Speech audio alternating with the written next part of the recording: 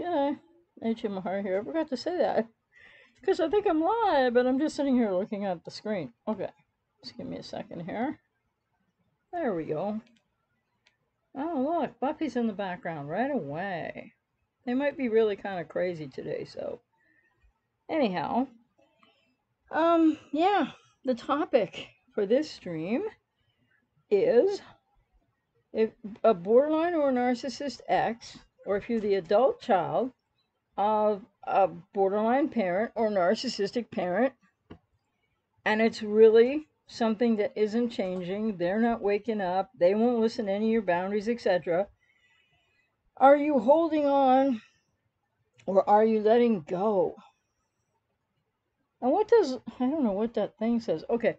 And what does letting go mean, versus holding on? Well, I think I'll just start out here by saying a lot of people are holding on because they're not no contact. Excuse me. This is if you know the relationship is over, or with a parent, or a person with BPD, NPD in any relationship type where they are not seeking treatment or haven't already sought enough treatment or a lot of treatment, and they're just unaware of what they're doing, and you're constantly being hurt, or you were constantly being hurt. So a lot of people are saying they've gone no contact, which is really incredibly difficult in any and all relationship types. So that's one big thing. And then there is, why is that, right? Why is it that so many people are kind of no contact, but not really no contact? And just a lot of comments on the channel recently, even, and in live streams. People are like, yeah, I have an ex with BPD, or whatever the case, but like, they keep on texting me, or they keep on emailing me, or they keep on phoning me. So that means there's avenues of contact open, right?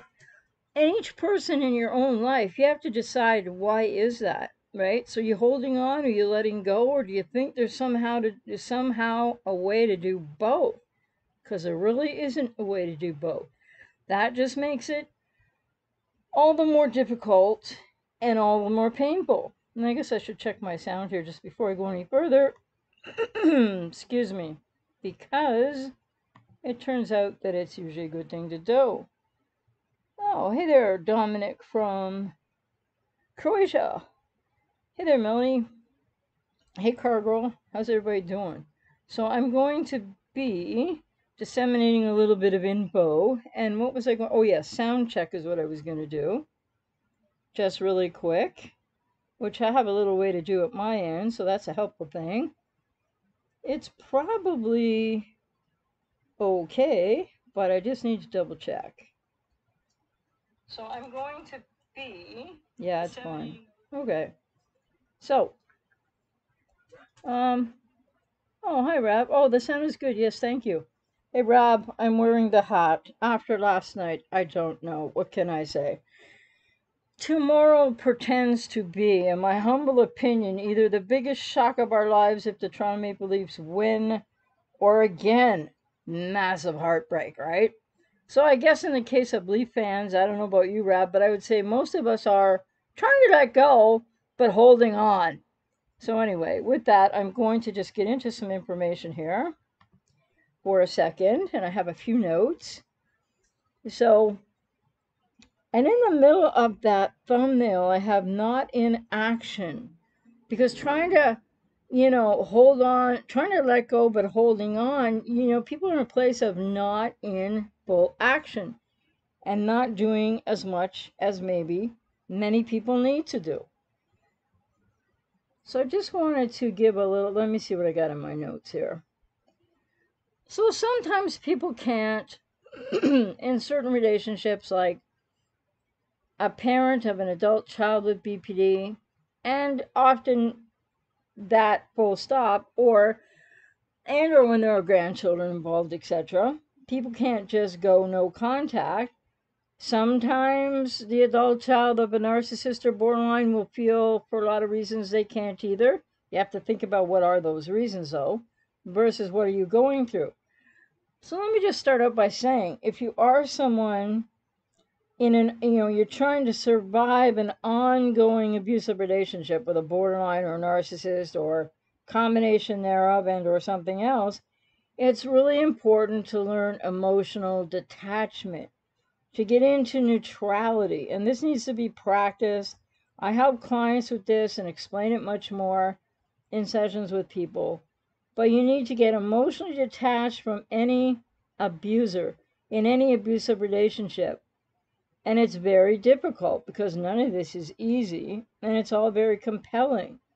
So lots of people still believe or very much feel that they are in love with a borderline ex, a narcissist ex, and very much caring about a borderline or narcissistic parent, right? And so you need to develop this neutrality that really is an emotional indifference in detaching from an abuser, even, and this is for people that have, like, not all people with BPD are abusive.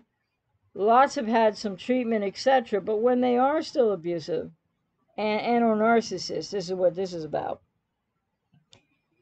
So you get to this hopefully emotionally detached place of indifference.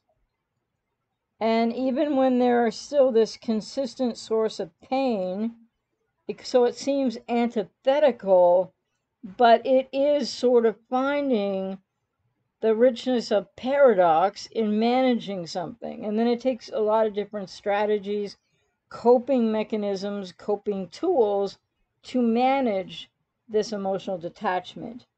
Whether you are full no contact, half and half, or still having to be, or choosing, or not sure what to do, so you're still around the abuser. Learning to detach is so vital if you ever hope to regain your health, your happiness, your sanity, and most importantly, really, your sense of self. So it applies to people who've been divorced, broken up, have an abusive spouse, partner, ex-partner, parent, best friend, co-worker. It doesn't matter who it is, right? And I'm not saying that everybody that might be toxic for you is, going to be a borderline or narcissist, because there's other people too, and maybe they're just undiagnosed, or maybe they don't fit those labels for what those labels are worth. So emotional detachment requires that you change many of your attitudes, many of your thoughts, beliefs, and behaviors. And yes, it requires grief. It requires learning the emotional landscape of yourself much better.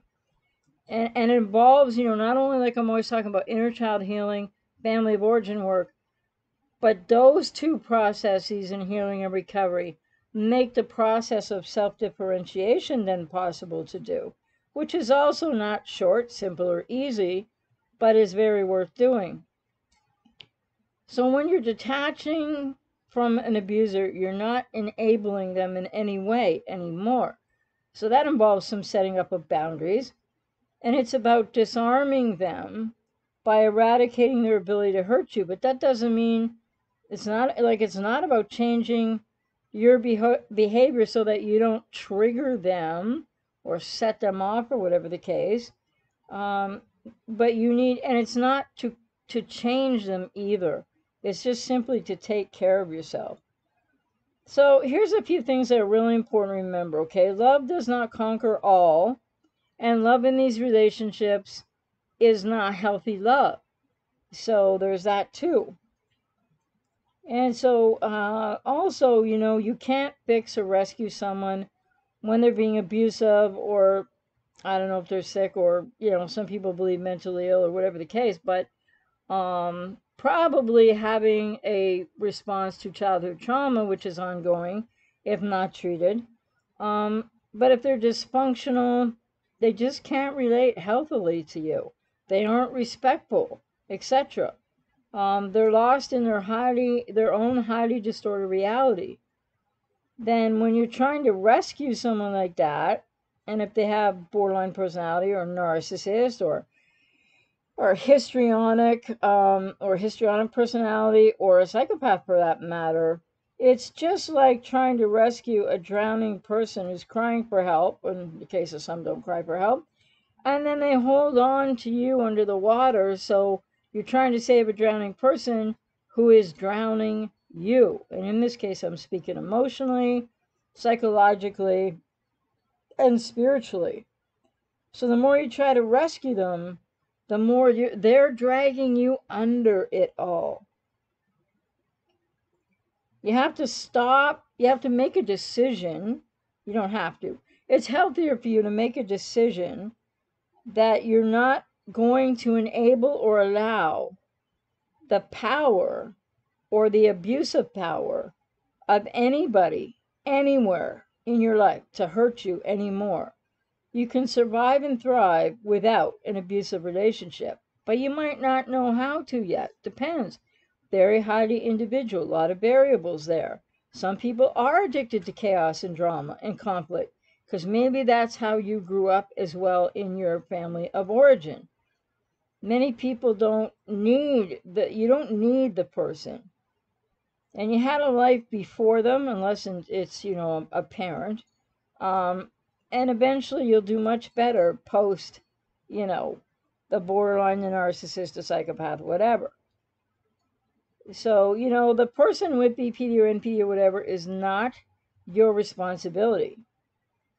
And their happiness is not your responsibility. And how they feel about you or what they think about you is not your responsibility. Their failures and shortcomings and their bad behaviors, not your responsibility. The fact that these relationships don't work out, and even when you're the adult child, not your fault. Many people get into the fog, the fear, obligation, guilt, and feeling really guilty. And this comes from shame wounds, So, and I can see comments are happening, so I'm going to get to you soon. But continuing to hope for the best with someone with BPD who's untreated, especially, or a narcissist or beyond, it becomes more than pain. It sets up really this massive disillusionment, but something that can keep people drawn in. And I'm going to talk about why is it that people are still stuck and blocked and drawn into this? Because there's many reasons. So you have to know, even if you don't feel like it right now, you're not helpless, you're not powerless, and you're not incompetent. But I will say that a lot of people feel those three things and more, and may have learned helplessness. If you've had a borderline parent or a narcissist parent or both, or like I had a BPD NPD mother with the dark triad father, right? Well, in my family of origin, in my childhood, I didn't learn anything I needed to learn. I merely was busy surviving. And when that's the case in your childhood, or for people with codependency, less so the case, but about emotional safety often, then we just don't learn what we really need to do to take care of ourselves. And we don't learn what love is. Oh, no, we think love is something to fight for, and it's not.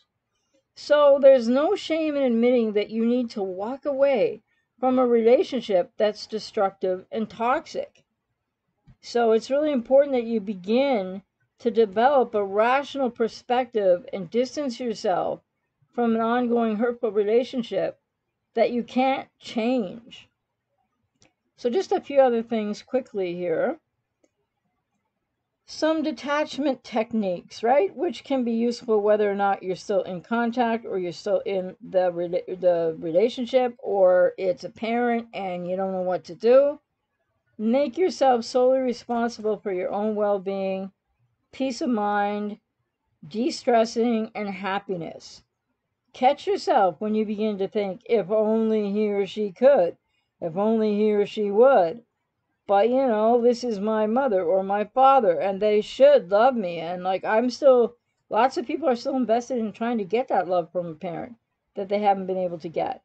That's something that you have to also emotionally detach from. And when I keep using the words emotional detachment, yes, grief is a big part at every step of the way with all of these things. And so accept that you can't fix, change, rescue, save, or make anyone else happy, or make them love you, or make them be nice to you, or make them think well of you. Because these are a lot of the traps for people emotionally, mind traps, etc. Eliminate the hooks of your abuser. A hook is typically an emotional, psychological, or physical stake that you have in the other person. And you might not understand why you have that right now, right?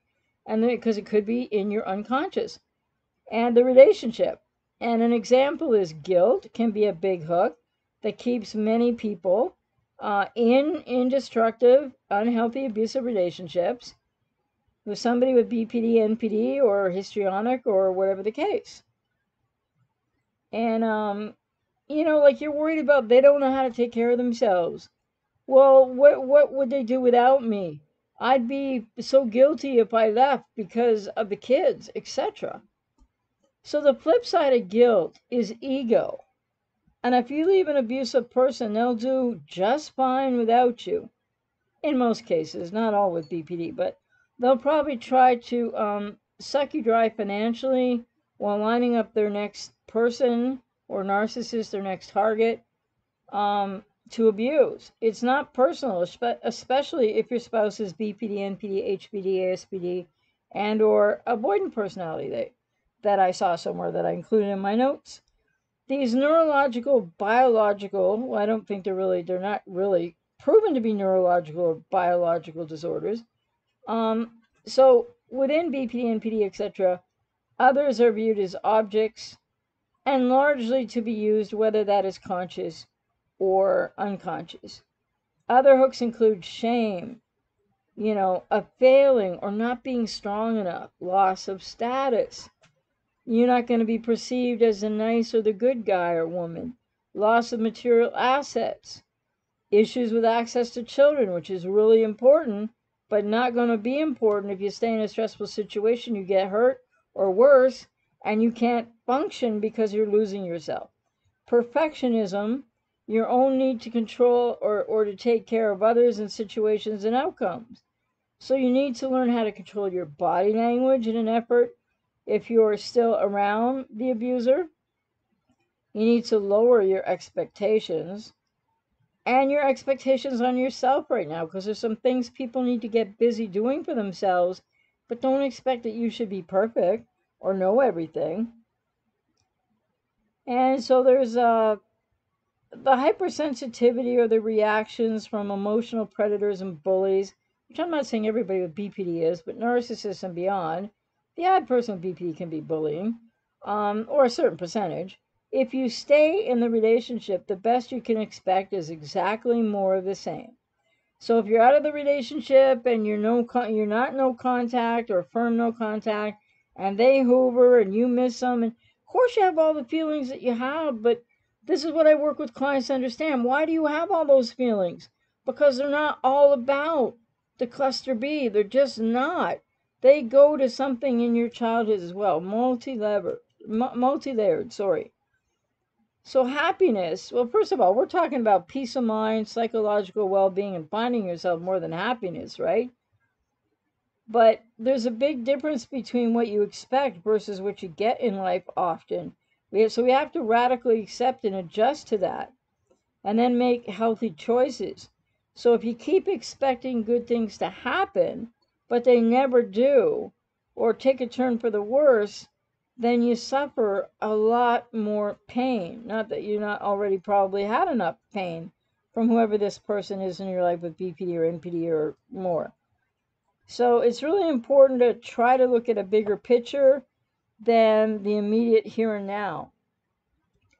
So codependency involves love addiction. Codependents rely on another person for their sense of self and identity in a different way and to a different degree than many people with BPD, and certainly those who aren't treated. So this affects an individual's ability to have a healthy and mutually fulfilling relationship. Codependency is a learned behavior that is often a result of growing up in a family with codependent relational patterns, or if you were infantilized or parentified, or you had a parent that was somewhat neurotic, if not a borderline or a narcissist, or maybe had good parents, but there were reasons why they weren't emotionally available sometimes, and you felt rejected or abandoned or hurt in one way or another to one degree or another. And then codependency has its own unhealthy, largely often unconscious relational patterns and repetition cycles. So that's just a little bit of information. I could go on and stuff, but I'll go on and on in yeah, with seeing what people are saying. And if people have any questions or generally things to share and things of that nature, just give me a second. I'm trying to move windows around. This is like, it made it a bigger job than it should be. So let me see here. I got to do a lot of backtracking. Hopefully some of this dialogue's been between you guys, because there's a lot of it. Okay.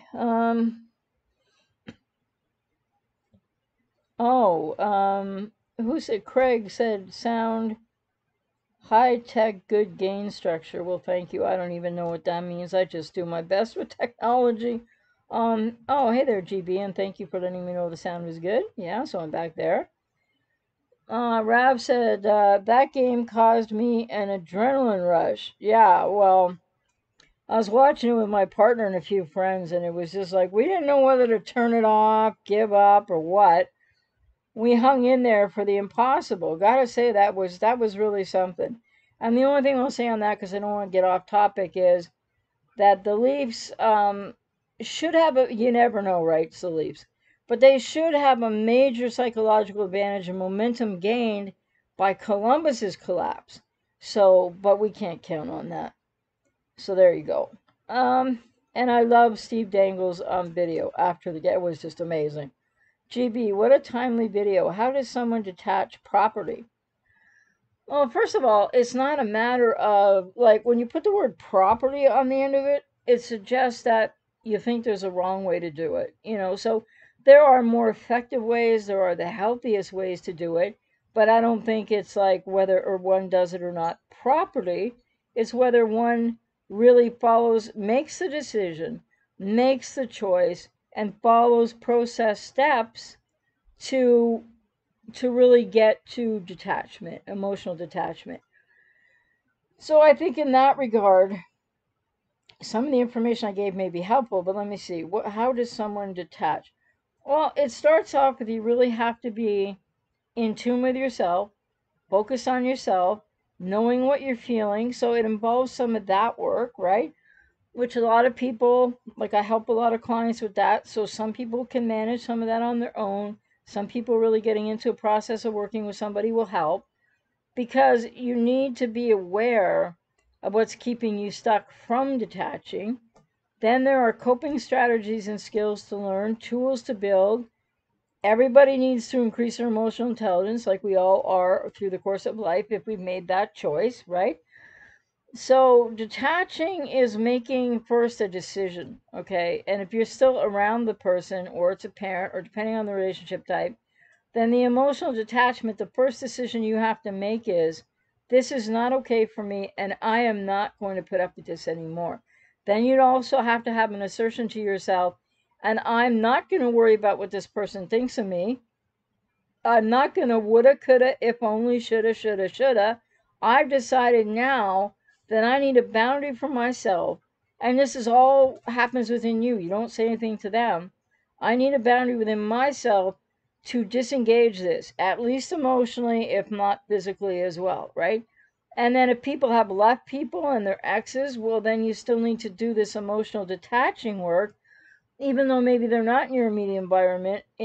They're not in your immediate environment, whether you are still having some contact or are absolutely no contact. So I can't be any more specific here, really, but I'm sorry about that. I hope that helps a bit. Hey there, Chelsea. I don't know what the beginning means, but okay. Yes, you caught me again. Um, okay. Yes, I've had a very good day, thank you. I hope everybody else has too. Hi there, El. How are you doing? Alpha Dog. Hey there, long time no see. How are you? Car Girl. Yes, quote, love conquers all. Where did that saying come from? I don't know. Somebody who was really a magical thinker, I think. You said, ugh, I'm thinking a philosophical person of the past. I don't know if it was really, yeah, maybe. I don't really know the origin of it, but it was probably more like some romantic. I hope it wasn't a philosopher. I hope it was more like some lovesick romantic poet or something. Obviously, it was somebody famous who said it for it to last throughout all this time. And Craig said, "No, sorry, Rav. Not a pro sport guy, but this blower makes quick work." Okay, I guess I missed something there. I don't know. Um, Oops, I just was in the right spot, and you know me in the scroll bar. I don't know. Alpha Dog Elite 3 said, sorry to Chelsea. I don't even understand how you couldn't like your daughters as a man. Oh, I must have missed something else there. Let me see. Oh, yes, I did. Okay, wait a minute. Um, Alpha Dog. I'll just call you Alpha Dog. It's short, okay? You said, I think my problem is the trauma from the relationship was so traumatic. Yeah, that's why they call it trauma, and I'm just funning with you a little bit there. It aged me. My hair fell out. Oh my God, I'm sorry. So I know I'll never meet anyone else. It's sad because I was doing really well before her. Well, it's not that you won't meet anyone else, it's that you just really need to make sure that you're healed and know yourself really well in the spaces and places that you might not have known yourself prior. But I'm sorry to hear all that you went through for sure. Hopefully you're doing a bit better now. Chelsea, my dad was real mean to me, but I'm no longer angry so much at him. I realized he was a victim in his childhood and he didn't learn how to take care. Well, and that's very true, but and that's something that people can get to. But I always recommend with clients, and it's true for my own life and lived experience, how I got to forgiving my parents and my family of origin, etc. Everybody involved in that was after I took care of myself, after I healed and recovered. So don't rush the forgiveness piece. And yeah, every parent that is abusive, that has BPD, not all parents with BPD are abusive, some have had treatment, but all parents that are abusive that have BPD or BPD comorbid NPD, or like my father was a dark triad, and they don't get, well, dark triads can't get any help, but um, we know that they had it rough in their childhoods too, but it does not in any way excuse what they did. So people just need to be careful not to put that rationalizing, semi or more forgiving cart before the horse of your healing, so to speak. Um, oh, thank you, Car Girl. Yeah, you said, hey, let's all give a thumbs up if you haven't. I'd appreciate that very much. Chelsea, and he raised us all alone as a disabled dad. And I know he tried so hard to do well, but he also doesn't like girls. I'm his only daughter, and I was also kind of, yeah, well, you were parentified, right? Kind of mom to your big brother, 11 months apart. Hi, C Forest, how are you? Yeah, well, yeah. And then Alpha Dog was saying, sorry, Chelsea, I don't even understand how you couldn't like your daughters as a man. Well, I had a dark triad father that didn't have an issue with that either. He wanted his son and he got his son, and they are often very misogynistic and beyond, so they hate women. And that largely comes from the mother wound of their childhoods. Okay, so and if that is not dealt with or not healed, then whether it's because here's something I like to say to just be a clarification to things I've heard, doesn't matter where, doesn't matter why, but it doesn't work according to gender. So for example, if you're a man now, you were a boy, and your mother had, say untreated BPD or was a narcissist or whatever, or just wasn't emotionally available for you, and you get wounded, abandonment wound or worse, then when you grow up to be a man, it's not like you've got a different woundedness from a girl who grows up to be a woman who has the same, like a same similar wound from a mother, or whether the wound is from mother and father, or whatever the case. So it's not gender specific.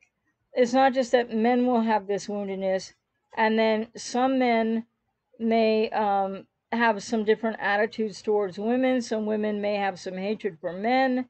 Men and women trying to get together in relationships. And so the woundedness to children from mother or father is not different for either gender of child. I just want to make that clear.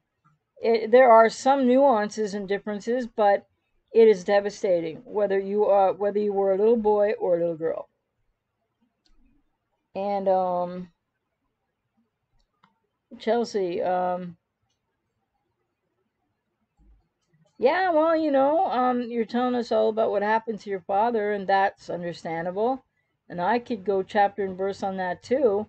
But what's more important, where you are today, how you're doing, where you're heading, or everything that happened to him? So again, there's a time and a place for forgiveness. But I mean, I don't know where you are in your journey, so Dominic, to Alpha Dog. It's not about the looks. I'm 24 and have much gray hair. What's wrong with gray hair? But at 24, maybe that's a little early, right? And skin problems from stress, I guess. But if you work on your values and start to enjoy life again, someone will appreciate that. Well, you make a really important point, Dominic, because, for people that looks are everything, there's something there from childhood, etc. And I don't know about others, and everybody's different. People can be different at different ages and stages of their life.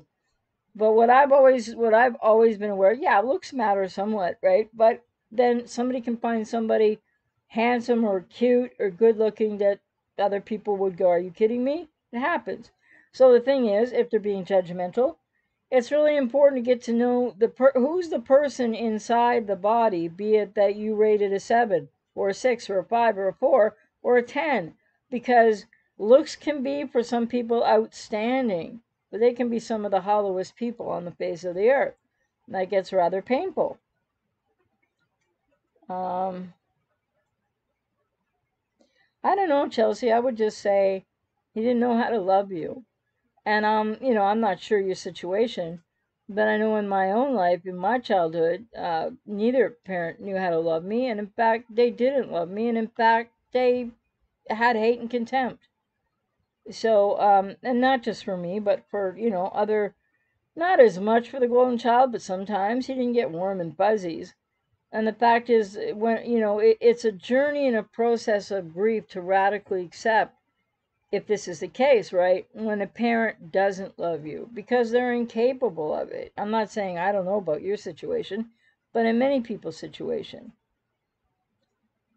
Well, I don't know, Alpha Dog. At 45, I don't think it's late for you at all. I think that, with all due respect, the way you're feeling about that is a negative core belief right now that is going to limit you for sure. You know what I'm saying? And okay.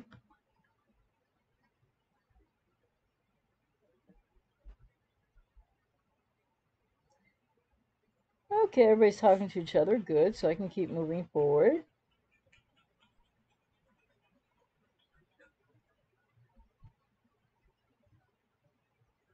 I wonder if anybody, just really seriously, just wonder if anybody heard anything I said earlier about what might be helpful, but Um, Angry Diver. I find this live stream interesting. I have ASPD and ADHD, so also not the healthiest partner to have. Well, yeah, but you're aware at least, right? That's a very positive thing.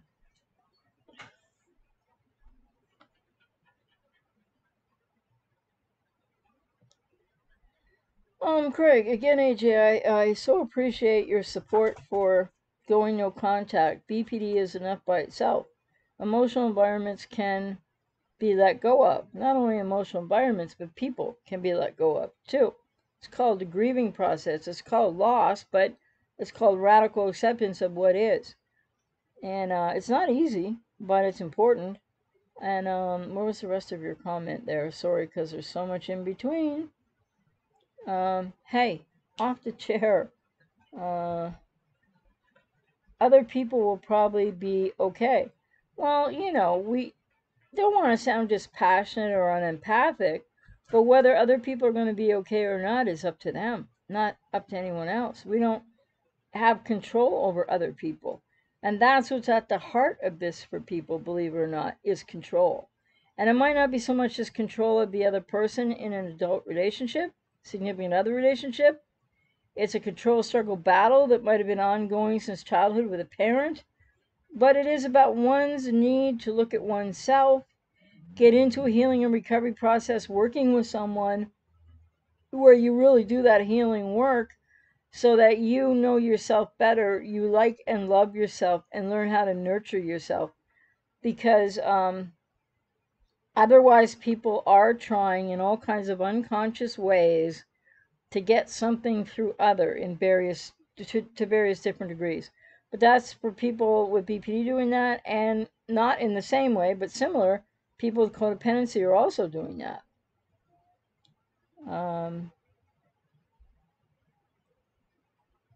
Wow, I mean, recount, okay, so somebody's recounting the past quite a bit, okay. That's also not going to be helpful to people moving forward, just saying. No, okay, good. Who am I talking to here that's listening? Somebody, I hope, because everybody else is too ensconced with each other's stuff. That's all right. When it's supportive, it's probably more healthy than when it's something else.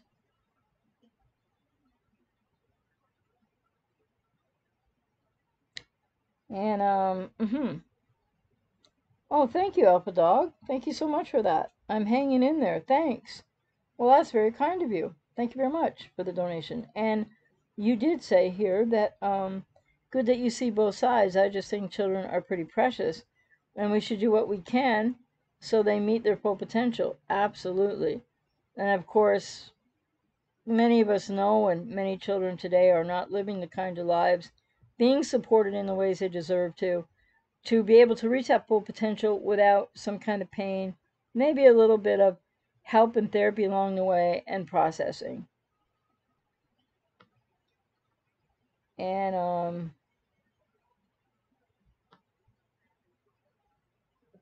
Alpha Dog, thanks, but it's been years. I think a switch got flipped.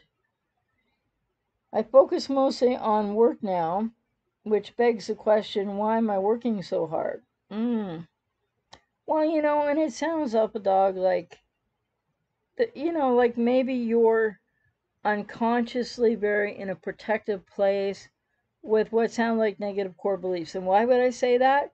Because you are making choices that might be a little more unconscious, and I can just tell that from what you're saying. I don't want to read too much in, but whatever we really want to change, whatever person want, and maybe you're not wanting to do that right now, then that's your choice. But if you want to change where you're at in your life, you really can.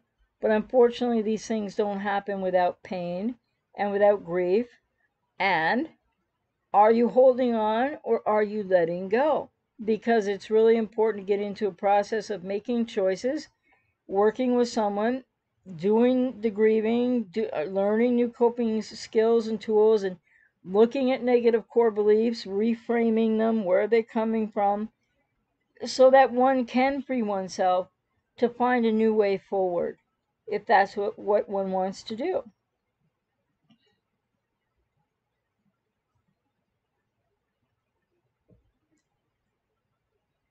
Angry driver, can't forgive either. I am a revenge addict. Well, I think lots of people, for lots of different reasons, get into punishment and revenge. But hating people or punishing or trying to seek revenge on people, there's never a justification for that. And that actually, in more cases than not, hurts the person with the vindictive nature or the feeling so wrong that, or the, wanting punishment, wanting revenge, or hating. That hurts the person more than the person that they're hating. So as long as once we know, and I know in my family of origin, and just the work I do here online, oh, there are people that hate me. Oh, wow, so what? I don't care. It's their business. What people think of me is none of my business. That's something that everybody should say to themselves and then start living it. It's so freeing. And that's really on the letting go side of the ledger. It's not on the holding on side of the ledger, so to speak.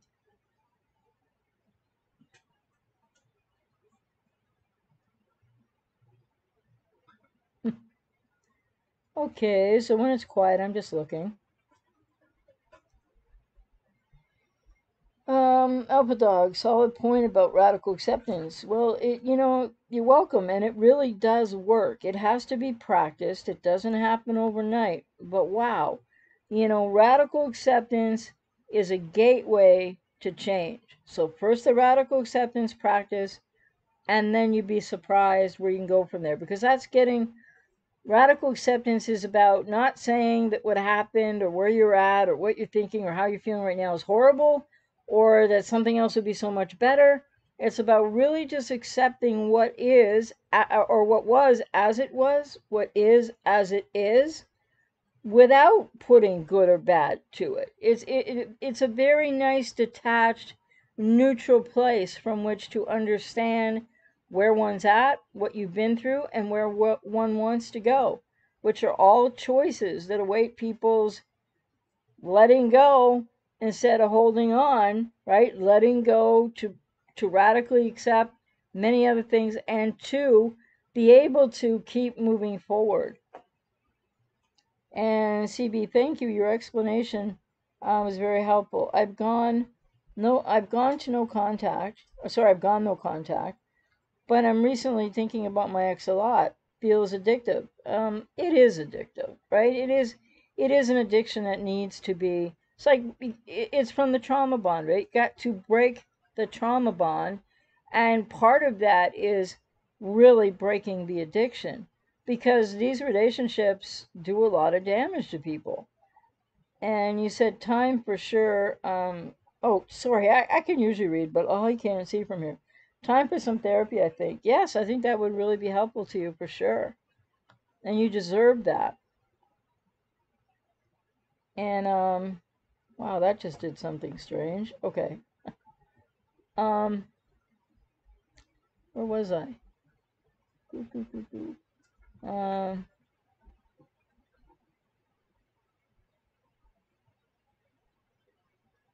yeah, Chelsea, and that makes sense.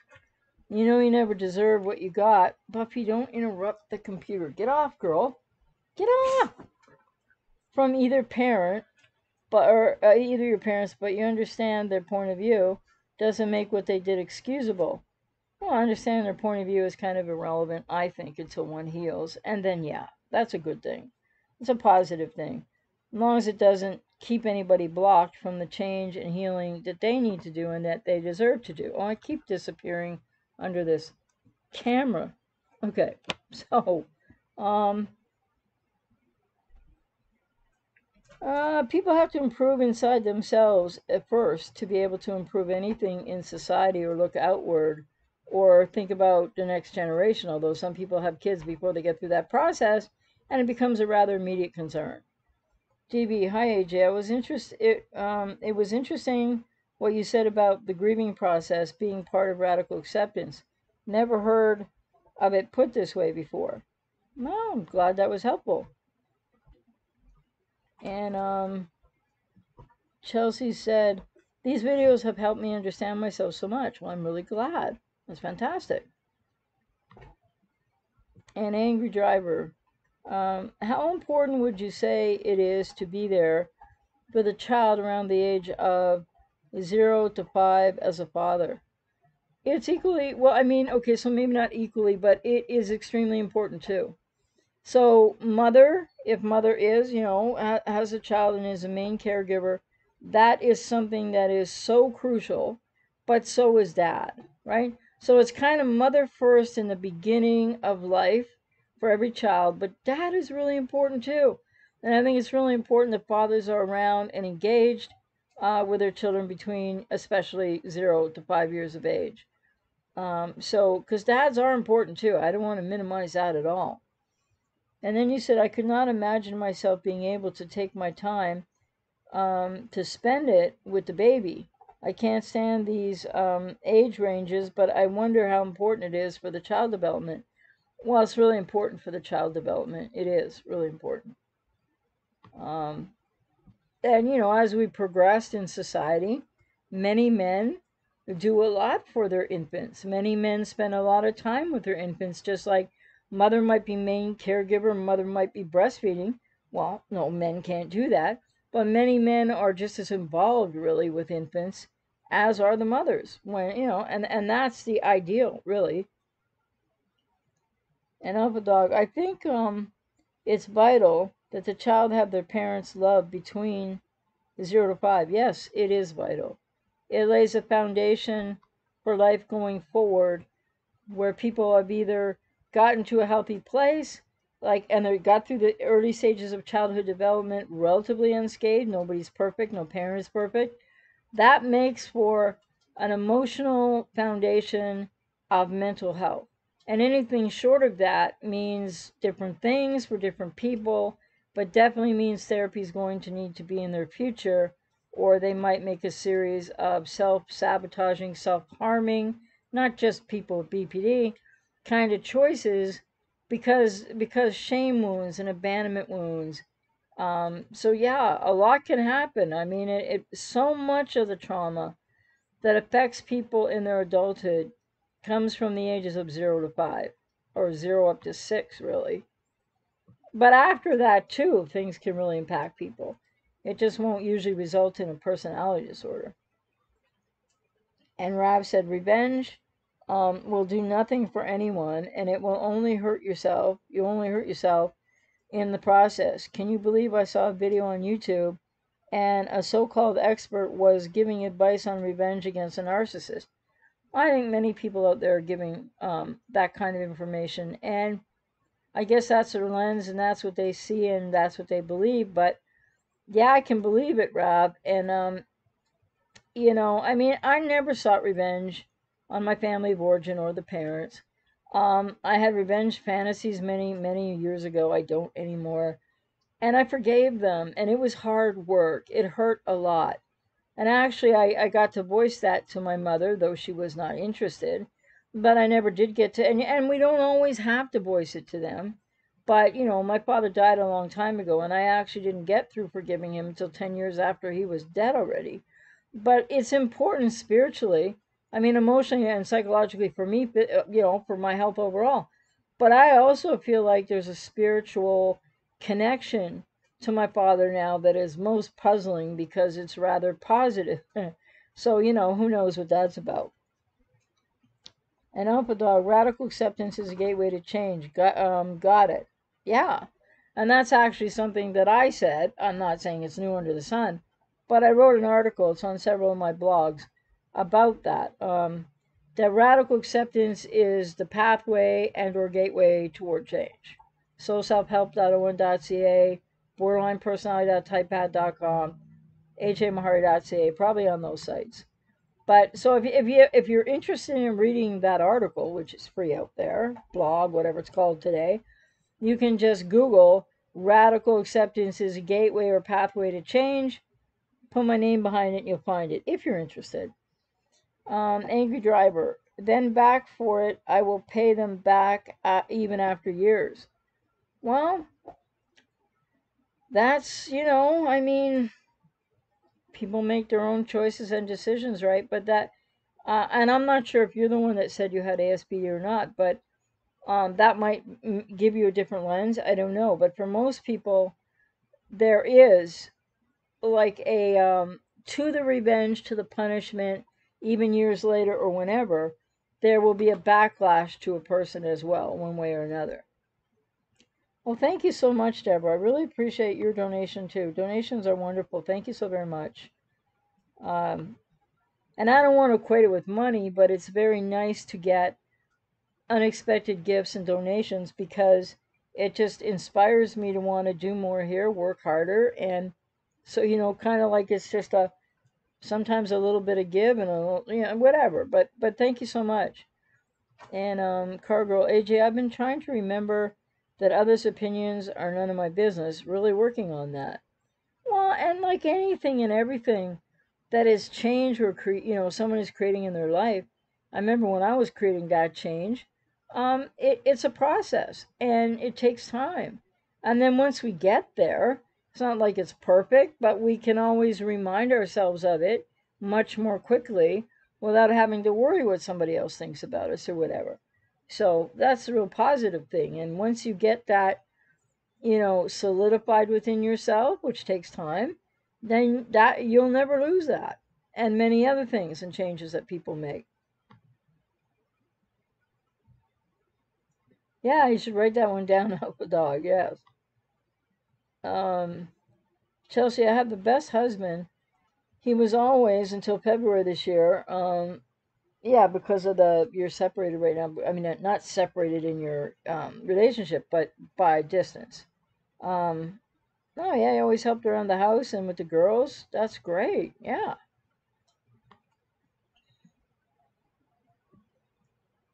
Well, I really hope that you guys get reunited really soon.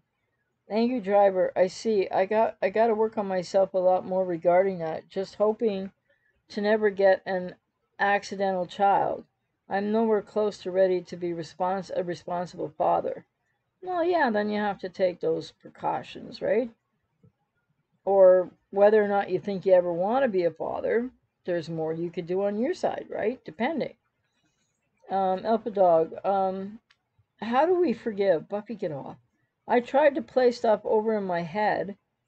Oh, I tend to play stuff over in my head, sorry.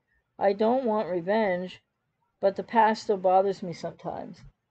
Well, I think before people can realize or come to wanting to forgive, you first have to heal what still hurts, right?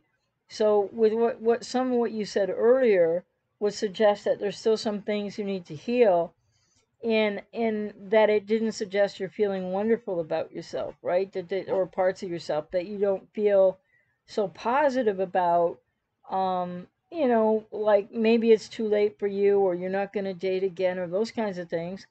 So people need to do their own healing and recovery work first, and then secondarily, and or sometimes along in that process, simultaneously, then people can start working on forgiveness. Because really, it's hard to forgive people that hurt you until you heal the woundedness, until you reclaim yourself back from that. And then forgiveness is, I mean, there's many steps to that, but one thing that's important for forgiveness is to remember that forgiveness is remembering and letting go. So it's not, when you forgive someone, and most of the time we don't tell them about it, right? Depending who they were in our lives or whatever, we don't tell them. So when you forgive someone, you're remembering and letting go. So you're acknowledging the pain and the hurt. And like I said, it's easier and more full of a process to be completed in forgiveness when people heal their own pain. And then it's remembering and letting go, which is also grieving and letting go. And yeah, okay, this thing keeps moving around on me here even when it doesn't move. In other words, um Rab, this is why I like the videos you make, AJ, to anyone out there. Um Make sure your coach or anyone you're following also has empathy. That's a good point, Rab, because when there's an absence of empathy, that's, a big red flag. Um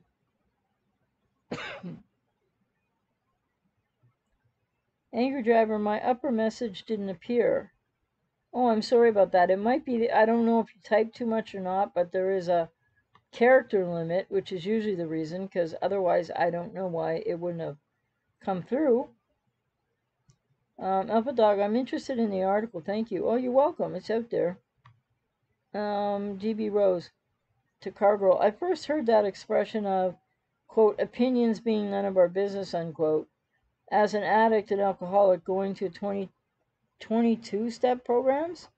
Going to, I've only heard of 12 steps, but okay. For going to steps programs, I just don't know what you mean. I was so judgy, and at my healthiest, I learned that the more good I could see in other people, the more good I could see in me. That's interesting because that can help, but it also works exactly in reverse more often than not, in a more, I don't want to say complete way, but in a more full way. That the more that we can, but sometimes people have to see good in others and be believed in and connect in a way to then take that in. But how we perceive and respond to others is largely how we feel about ourselves. And then you said, the more good you could see in you, the more good I could see in others. Circular momentum help with judgments. Okay, like I said, it usually works largely the other way around, but perhaps after the initial way that it worked for you, then it was working the other way around. Um, well, yes, Chelsea, if you mean I remembered about your situation with your husband and immigration, yes, I did. Angry driver. See, there was more to that. I will pay them back message. Oh, I'm sorry. Probably you ran out of characters, or I don't know what happened there. I'm rational when it comes to revenge. I don't go for revenge without thinking it through. Also, for that, you have to give me a proper reason. Well, um, I don't know if you're saying I have to give you a proper reason, but I don't really have a reason to give you. I don't know you. You need to find your own reason. But I can't remember if you're the person who said you had ASPD or not. And I'm not trying to be, contentious, but people find the reason from their own conscience, if and when they can.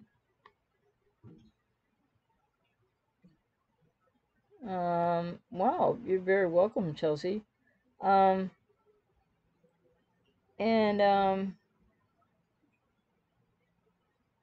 oh, you're very welcome.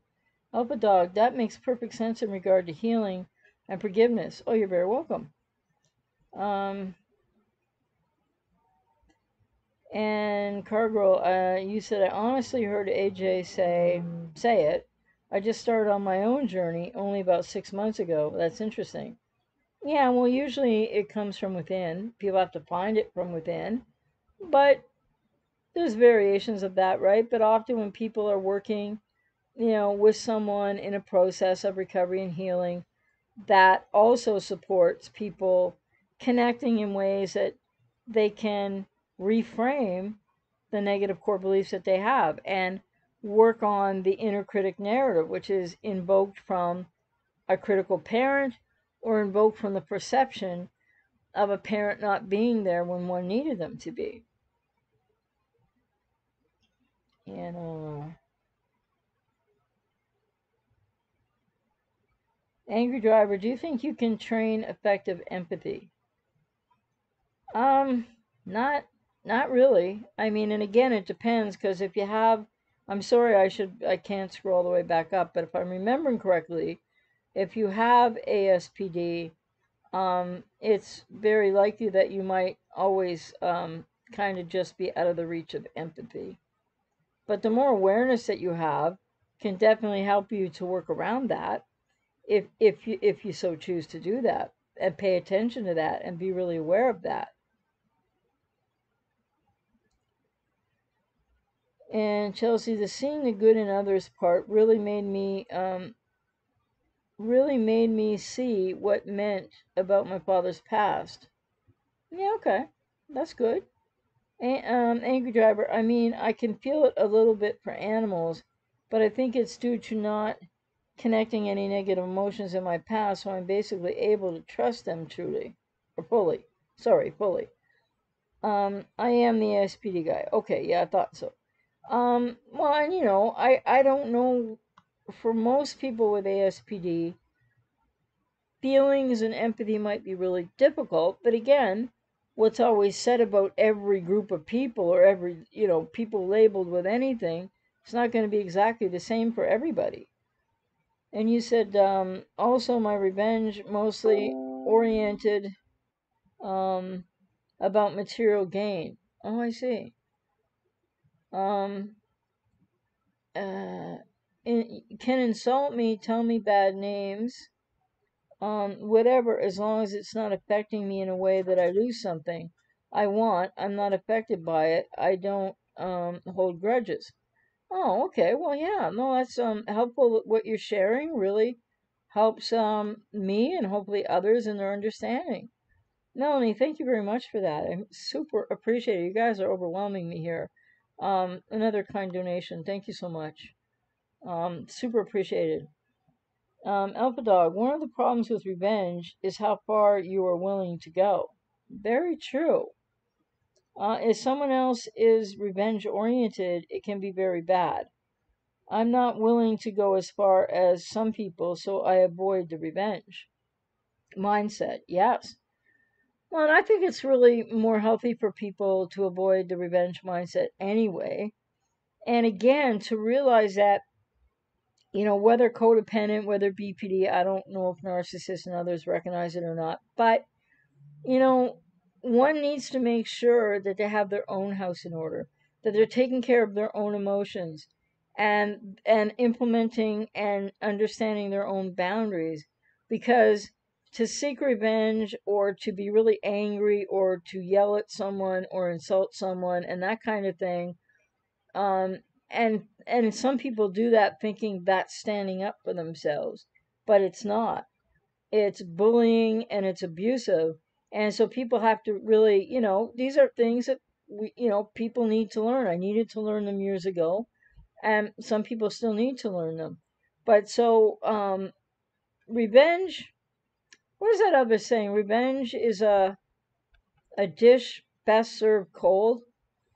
And the way I would interpret that, if I've got it anywhere near correct, is that the more you work on yourself, the more you heal, the longer it is between the wanted revenge and not taking any action. If it's going to be served best served cold, it's kind of like that means really by the time you get to where you might want to do that or take action on something, you don't want to anymore. It's sort of like if somebody served you a dish of food and it looked good, and then, I don't know, maybe there was, let's say in one of these toxic relationships, I've been through this on both sides, there's an argument and the food gets cold and then everybody's stressed, nobody wants to eat, and that's an example of a dish not well served cold, right? Because who wants to eat it afterwards? So that's just my sort of loose interpretation of that in my mind at the moment. And I think it's really important too that you set up a dog, you try to avoid the revenge mindset, because it truly does become a mindset for people. It becomes a mind trap. And for some people, they know, as I did many decades ago, like years ago, when I had the revenge fantasies, predominantly to my mother, not even as much to my father, which I never acted on. I always knew they were fantasies, and I always knew I would never act on it. And then, that got resolved over time, a long time ago. And it is a mindset, though, and it can become a mind trap. And it can be like a circular thing, how you feel. If you're not aware of the thoughts you're thinking, what are the negative core beliefs? How you feel can just embolden and strengthen the mind trap, the mindset, the negative core beliefs that can make the want or the fantasy or whatever of revenge stronger. And it's just a cycle that keeps going around. Unfortunately, some people act it out. Hopefully, many more people get into some recovery healing and work with someone and be able to, heal that and stop that cycle. Because, everything starts with thoughts that are energy that gets translated quickly into emotion. People aren't always aware. What's the thought? Like, I'm feeling this right now, but I don't know what thought created my feeling. And then some people go from, and not just people with BPD, but they go from thought, unconscious, feeling, boom, action, which often leads to regret or remorse, or in some people's cases, severe, depending what they do, might be the police at the door and a life of, life ruined or a life taken if somebody has to go to jail, type of thing. Because actions can be all kinds of different things, right? That's all I'm saying. Um, Alpha Dog. Wait a second here. Um,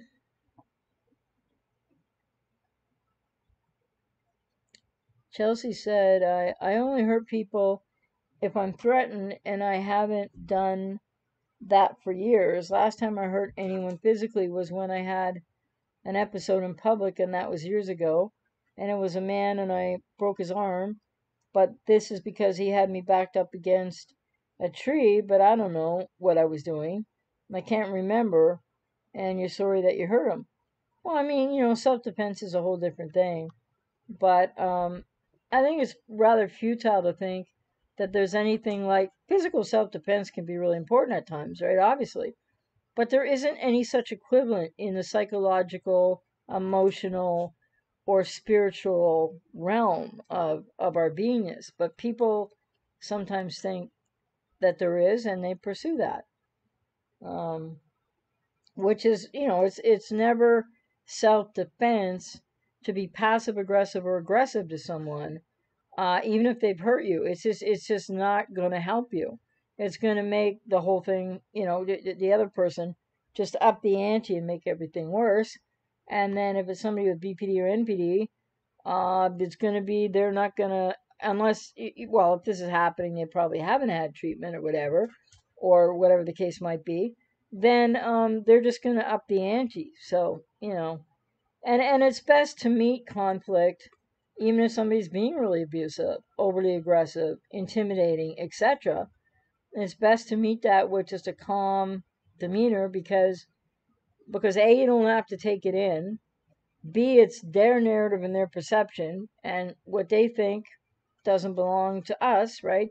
And the other thing is that if we engage that and heighten our level of response or reactivity to something really highly charged coming at us, then the person will up the ante because what's under all of this, people's pain, people's trauma, but people's need for control. So we have to be really in check with, like, I'm somebody who lives my life knowing I have autonomy over myself and my choices. Doesn't make me perfect, but I'll take my own personal responsibility. I'll make my own choices. So if somebody's yelling and screaming at me or whatever, it's like, well, you know, I'm not going to listen to that for very long, number one. And number two, it has nothing to do with me, because what people think of me has nothing to do with me. So whether that comes across as yelling or screaming or intimidation or however, if it's not respectful, constructive criticism, then doesn't matter to me. Um, Alpha Dog. And who wants to live in a world where revenge is important? Unfortunately, I think we do, but yeah, I know what you're saying. It's best that we all move forward in a positive way as best we can. Absolutely. Uh, well, it's hard to say what happened there then, Chelsea, right? Oh, and you have some revenge fantasies. Hi there, CB. I hope you're doing well. Alpha Dog. Thought, then emotion, then action. Is that right, AJ? Yes. And often the thought piece is unconscious, right? So people will have a thought, but they might not be aware of it. And then, boom, you're ensconced in emotion. And then sometimes emotion can lead to action that isn't the best for people, often, if people don't slow that process down. And that's really the sort of core of cognitive behavioral therapy anyway, that explains that. So it's really important for people that are feeling a lot and maybe don't know why.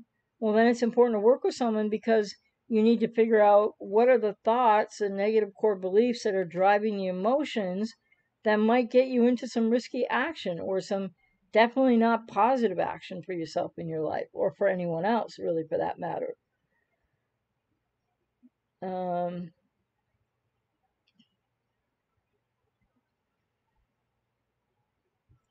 C4, revenge seems to spiral out of control. Yes, I think more often than not it does. A one-up game, yes. And at the heart of it is control struggle, right?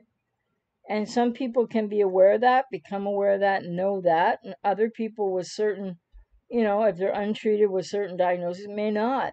And so it's really important that when we are aware of that, we don't feed into the control that somebody else is trying to take away from us.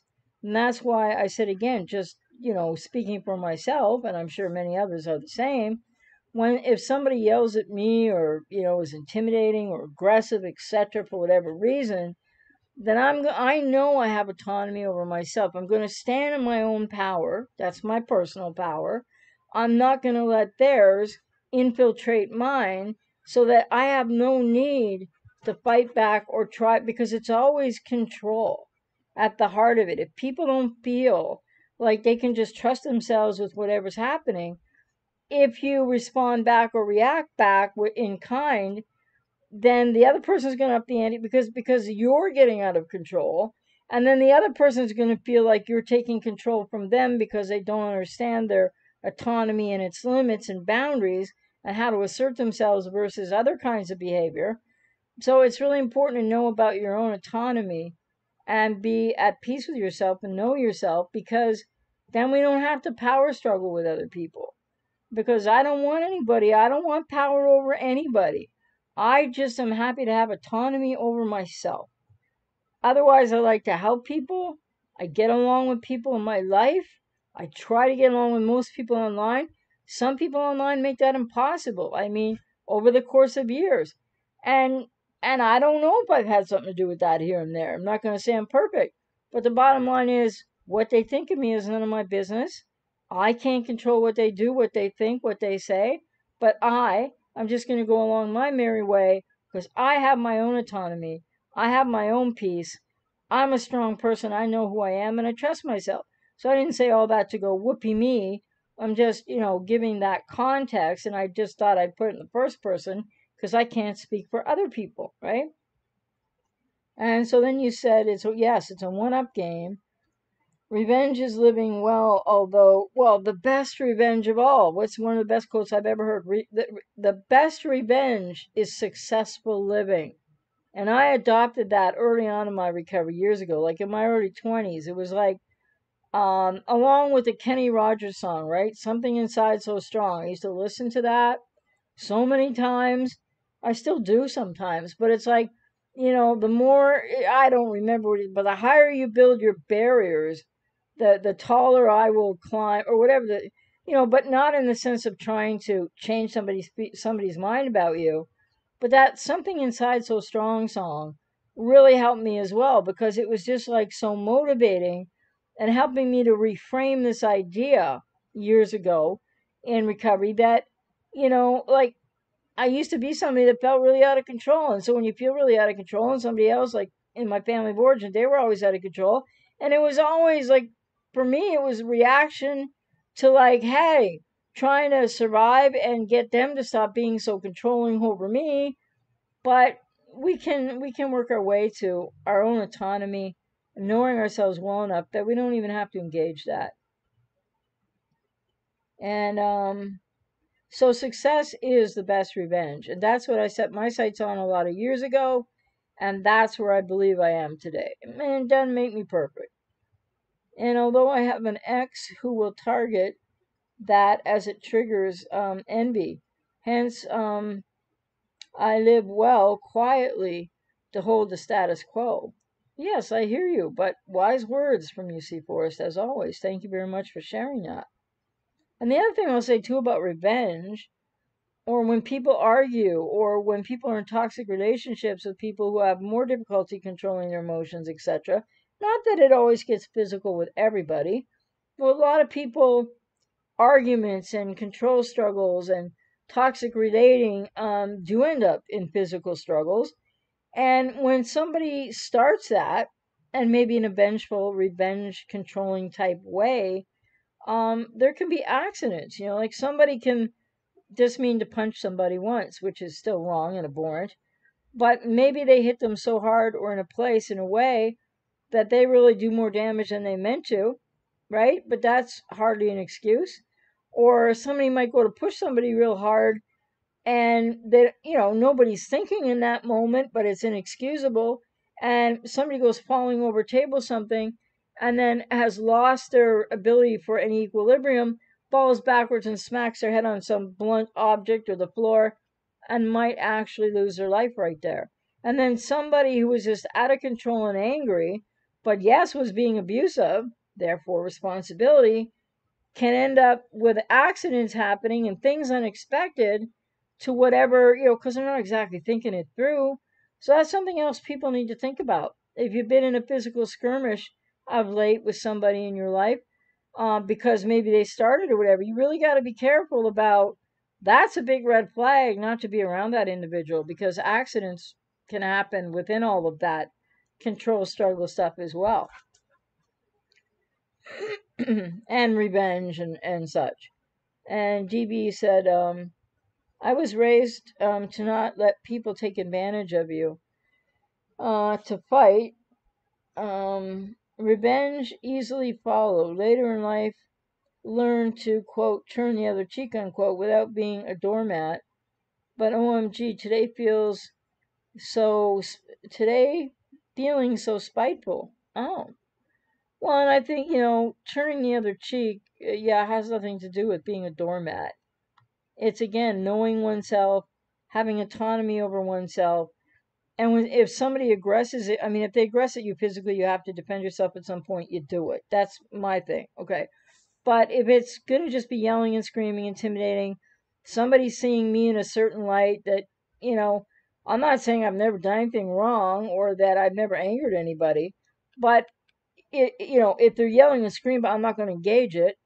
And B, if there's something that somebody thinks that I did do that hurt them, then they need to tell me about that in a respectful manner, and I will definitely listen to that and consider that. And if I'm wrong, I would apologize. So, it's people have to learn more about themselves, as I did learn more about myself. It doesn't make us perfect, but we have to we can't control anybody else who is seeing us differently or has a different narrative, or who might be hurtful, or people that hurt us in the past, etc., or might hurt us in the future. You never know. So we just have to be, I don't like the word control, so having autonomy and being aware of ourselves and making really good choices and decisions for ourselves. Buffy, it's getting dizzying. She's running in and out of the room, chasing the cat. Hi, Buffy. Oh, yes, you're so cute. You are. No, get off, please. Thank you. You said today you're feeling so spiteful toward daughter's boyfriend. If anything makes me feel protective, it's my kids. Yes, but you have to remember she, dicey here, but she too made decisions, right? So I don't think he was ever any good for her at all, but yeah, I understand you would have feelings about him for sure. CB, as an adult child of a troubled mother, I had no chance but to let go. It was hurt. Oh, sorry, I'm having trouble reading this from here because I got so much light in my face. It was hard, but freed me. I'm pretty sure she had cluster B salad of different things, including narcissism and HPD. Well, and that is a very I'm really happy for you, and I'm glad that you were able to do that for yourself, because for many people that not for all necessarily, but for many people with parents like that or a parent like that, you really do have to do that for yourself, and it protects your emotional, psychological, spiritual, and your physical health. And you deserve to live a peaceful life, because often when we grow up with them, they're abusive enough. Why should we keep allowing that? So that's the other thing I've been trying to say here, and I think I've said in different ways. Buffy, now's not the time, really. I lost my train of thought. Yeah, been trying to say something in different ways. Don't remember anymore. It's Buffy's fault. Let me see.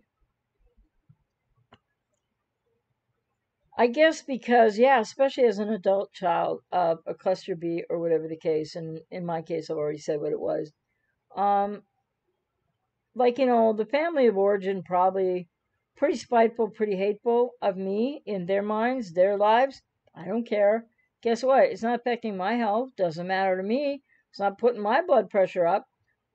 But interestingly enough, with all their hate, just as an example, right? With all their hate, and I don't think I'm the only person they hate. They're like that. They hate a lot of people. They hate themselves first and foremostly, and that gets projected out to everybody else or a lot of other people.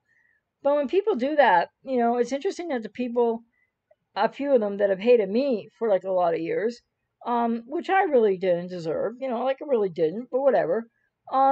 They have had many health crises over the course of the last, you know, 30 plus years. And hey, you know, what we resist and what we suppress is going to come back to bite one way or another, right? So we need to open to healing and being the best each one of us that we can be. Many people aren't capable of that, and many people, capable or not, don't choose that. Oh, you went no contact in 2009. Well, hopefully that you've worked that through and you feel better about it. And totally, that was my experience as well. In about, I'm not sure, but 30 more than 30 years ago. So and you know, that's the gift that we can give ourselves at that point. And you said, thank you, AJ. I hope you're well too. Yes, I am. Thank you very well. And thank you for that. Help a dog. So then I should work on thinking positively. Well, that would help. And I think along with but people with negative core beliefs can't just think positively and create the deepest lasting change. So thinking positively helps, but you're going to probably have a little struggle with it in if you have still negative core beliefs. So it's important to work those out too, but thinking positively is definitely a step in the right direction. And maybe more too. But I'm just saying with negative, especially negative core beliefs from childhood, they really need to be understood, uncovered, and healed. For the positive thinking or positive attitude to really be able to bring you to you as much as you deserve it to. CB, I understand the feeling for revenge, but ultimately seems futile and counterproductive. Yeah, well, I totally agree with you. I can understand it too, but I think it would be futile and counterproductive. Um, Buffy, you gotta go lay down, please. Angry driver, that's a problem for me. No! Hey! Especially regarding relationships when someone doesn't establish boundaries. Yeah, well, that can be difficult for just about anybody. CB, I'm standing in my own personal power, yes, and I won't let the energy of someone else affect me. That's incredible, AJ. Oh, I thought you were agreeing with me and said, but yeah, I mean, that's what I do. That's what lots of people do. I'm not saying I'm the only one that does that, but that's where everybody deserves to get to and to know that place for themselves from the inside out. Doesn't she look like a kook back there? A cute one, but kooky and hyper. um, and I hope you find that helpful, CB, and that you know you can set those boundaries, limits, and that intention, and have that fully in your consciousness going forward in your own life too. That's a good question, Chelsea Ann, that you asked, Angry Driver. Does he or she see where the boundaries are? Angry Driver, I take things for granted very fast, so I can then become unpleasant when they try to then come up with boundaries. Hmm.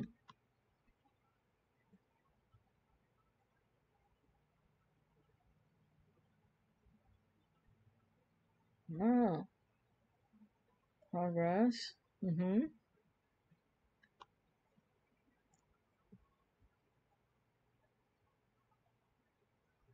Yes, I think when people are, well, here's an interesting thing too. When people are trying to do better, excuse me, it's very important. But again, I would just caution people that they need to set an intent to do better in a conscious way, whether you're doing that on your own or you're in a healing recovery process working with somebody. You set the intent to do better, and then you set the goals you need, and you learn the coping skills and tools and strategies you need to do better. Because trying isn't doing, and I'm not just playing semantics here or word games. It's really important. So many people say, like, you could ask somebody in your life, are you going to do whatever it is? And they'll go, I'll try. Well, I don't have anyone in my life that would really say that to me, I don't think, that I know well, right? But if somebody says to me, I'll try, I mean, clients do say that a lot, and that's a different process. But I do try to reframe with clients that I'll try is less likely to produce the intended effect, then I'm going to make a commitment to that. I'm going to set an intent to do that. And here's the strategy I'm going to use, and here are the goals, which I can help provide often. So trying isn't doing is really a key thing to learn if you don't already know it, because it will help you to be more successful when you build your foundation to what it is that you intend to do or are, quote, trying to do, unquote. I'm not just saying that to any one person, that's just a general statement.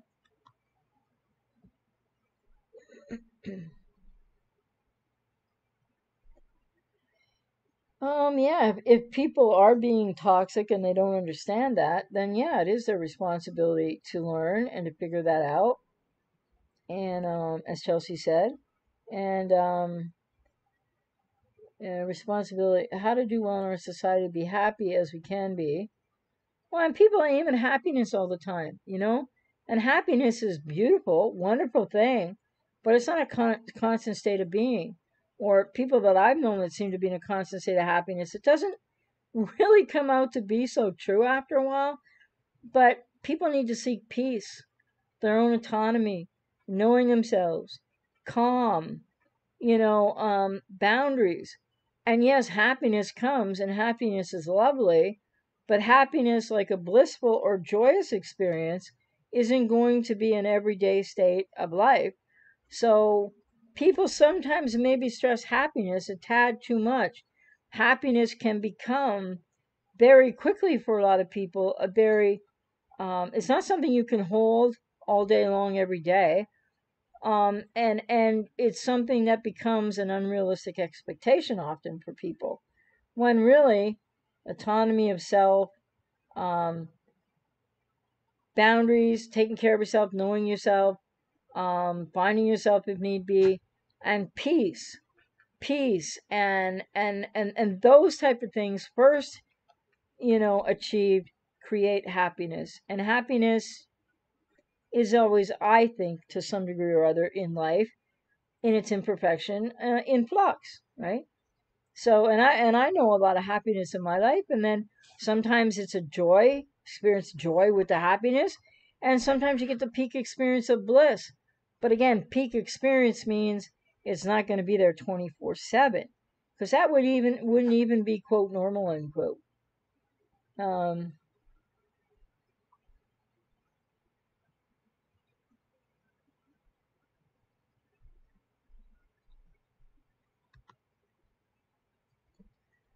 Alpha Dog. One of my favorite shows is, quote, Fear Thy Neighbor, unquote. Oh, I haven't heard of that one. It's stories about neighbors whose relationships devolve and end in murder.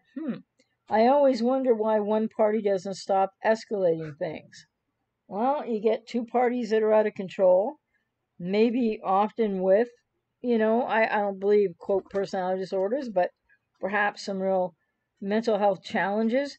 And that's what happens when somebody ups the ante, somebody else ups the ante, somebody else ups the ante higher and higher and higher. Not always, but in all too many cases, it ends up with one person not breathing anymore, which is tragic and, of course, aberrant and not to be sanctioned. And in some cases, people get themselves into such states, whether or not they have certain diagnoses. Many diagnoses could be part of this, but no diagnosis could exist as well. That people get into the sort of like, I'm going to get you, and then I'm going to get me. And so they take up the other person and themselves. So, and these are things that a lot of people never see coming, or have not listened to their gut instincts or knowing about, and or they can't control their own need for conflict, which does become a need and an addiction for people if it comes from childhood and on up. Till unless people get help with that, then they, yeah, people just stay together and these cycles escalate and horrible things do happen. Not always, but enough at the time, which is too much of the time. Angry driver, I'm not sure what that's about. Yes, delayed gratification is really important, beneficial, and a strength that people need to, if they don't already have it, build that up. CB, I don't feel any desire for revenge towards my BPD ex. I know he's suffering. I have CPTSD and sometimes I get angry that I have this as a result of my relationship, but still. Well, yeah, and he is suffering, and of course there's the thing for people with BPD, right? That nobody asked to have, quote, the label, quote, whatever BPD is, which is, I think, a trauma response in childhood, from childhood. It's a response to childhood trauma, what I'm really trying to say, instead of saying it backwards. But yeah, so then people are hurting, but it doesn't give them the right to cross other people's boundaries or abuse people, right? So, um,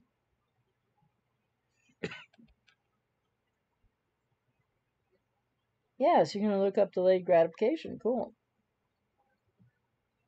Um, CBS, sometimes feel personality disorders may have to do with the Jungian theory of the shadow self. Even if it does, though, they don't have to be called, quote, personality disorders, unquote, right? But then you said all aspects of the shadow that are not integrated are those things that misfire in the end. Yeah, and it's not all about just misfiring. It's trauma and people that and it's interesting that you said, right?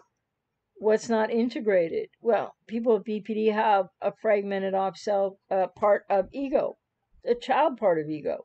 So yes, they're not integrated unless they do enough therapy to be integrated, right? Which is a big part of that recovery.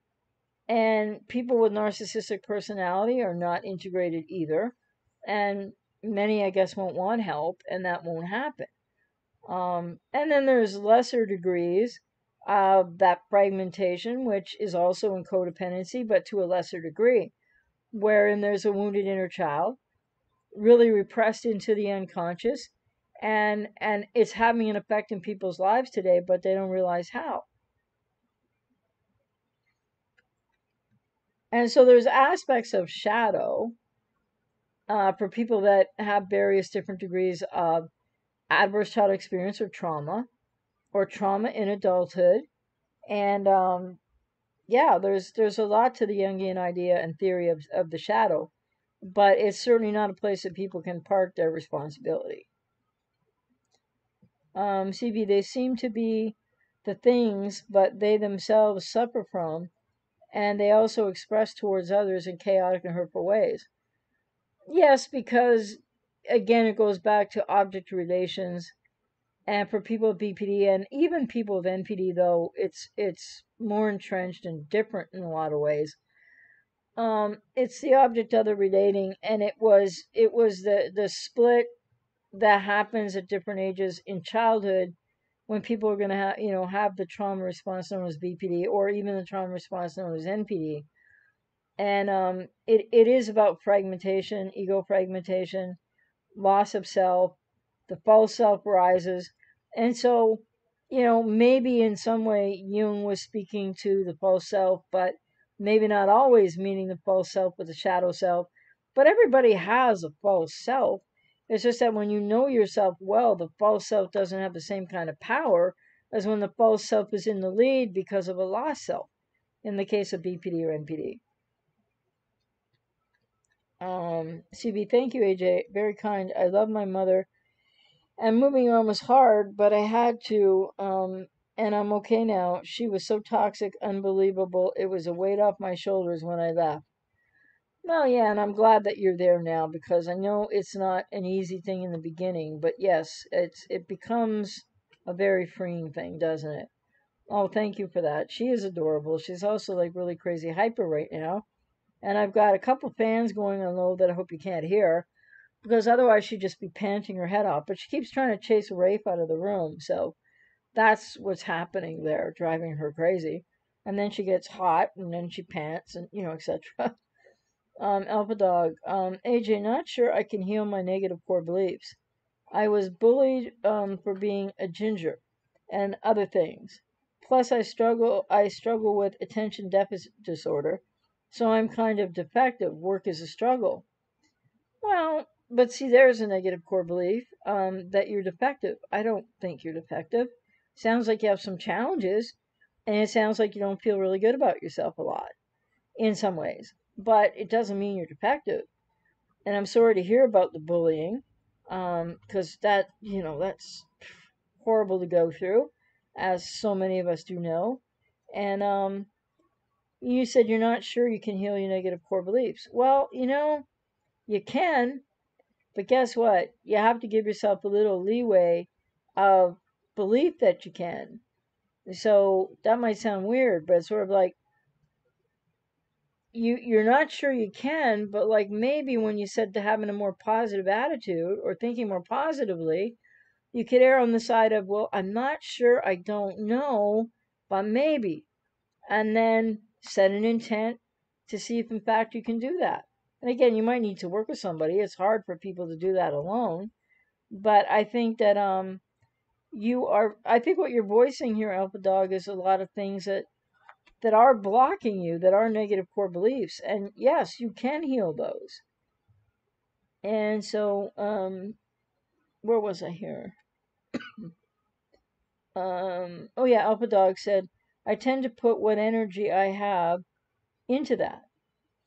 And you mean, oh, work is a struggle, so do you tend to put your energy more into work? Um, and you said, not all wounds heal. Like my ulcer is a chronic condition.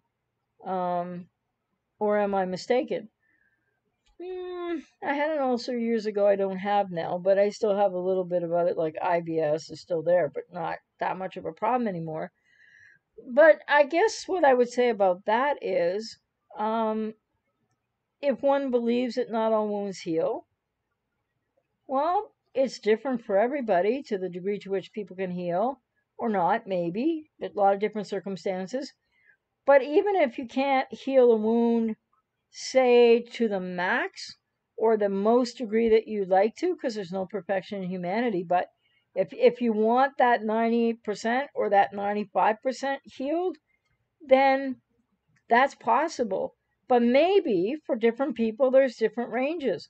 So I would just encourage you, Alpha Dog, to think about, well, maybe not all wounds heal, but how about doing as much as you can to see how much you can heal some more, right? So and that's something I think people are doing in many ways, and or if not in an active healing process, certainly a growth process over the course of life in which we learn, we grow, hopefully we adapt, and we're flexible to our vulnerability to change. Again, nothing is written in stone unless we write it there somewhere in our minds or unconsciously from childhood and continue to believe the negative core beliefs. But are there people that have, like I have high functioning Asperger's, it's not going anywhere. So what I do with that is I do my best with that. I do really well with that. Does it sometimes present a little bit of a problem? Yeah, I deal with that. I map it. I push the limits of that, but it's not going away. So what does that mean though? I've learned so much. I do so much better in relating. So and if one has an ulcer that hasn't healed, then perhaps the reason is that maybe not so much that it doesn't sorry, that it never healed, but that the same stressors keep on reopening the wound, so to speak.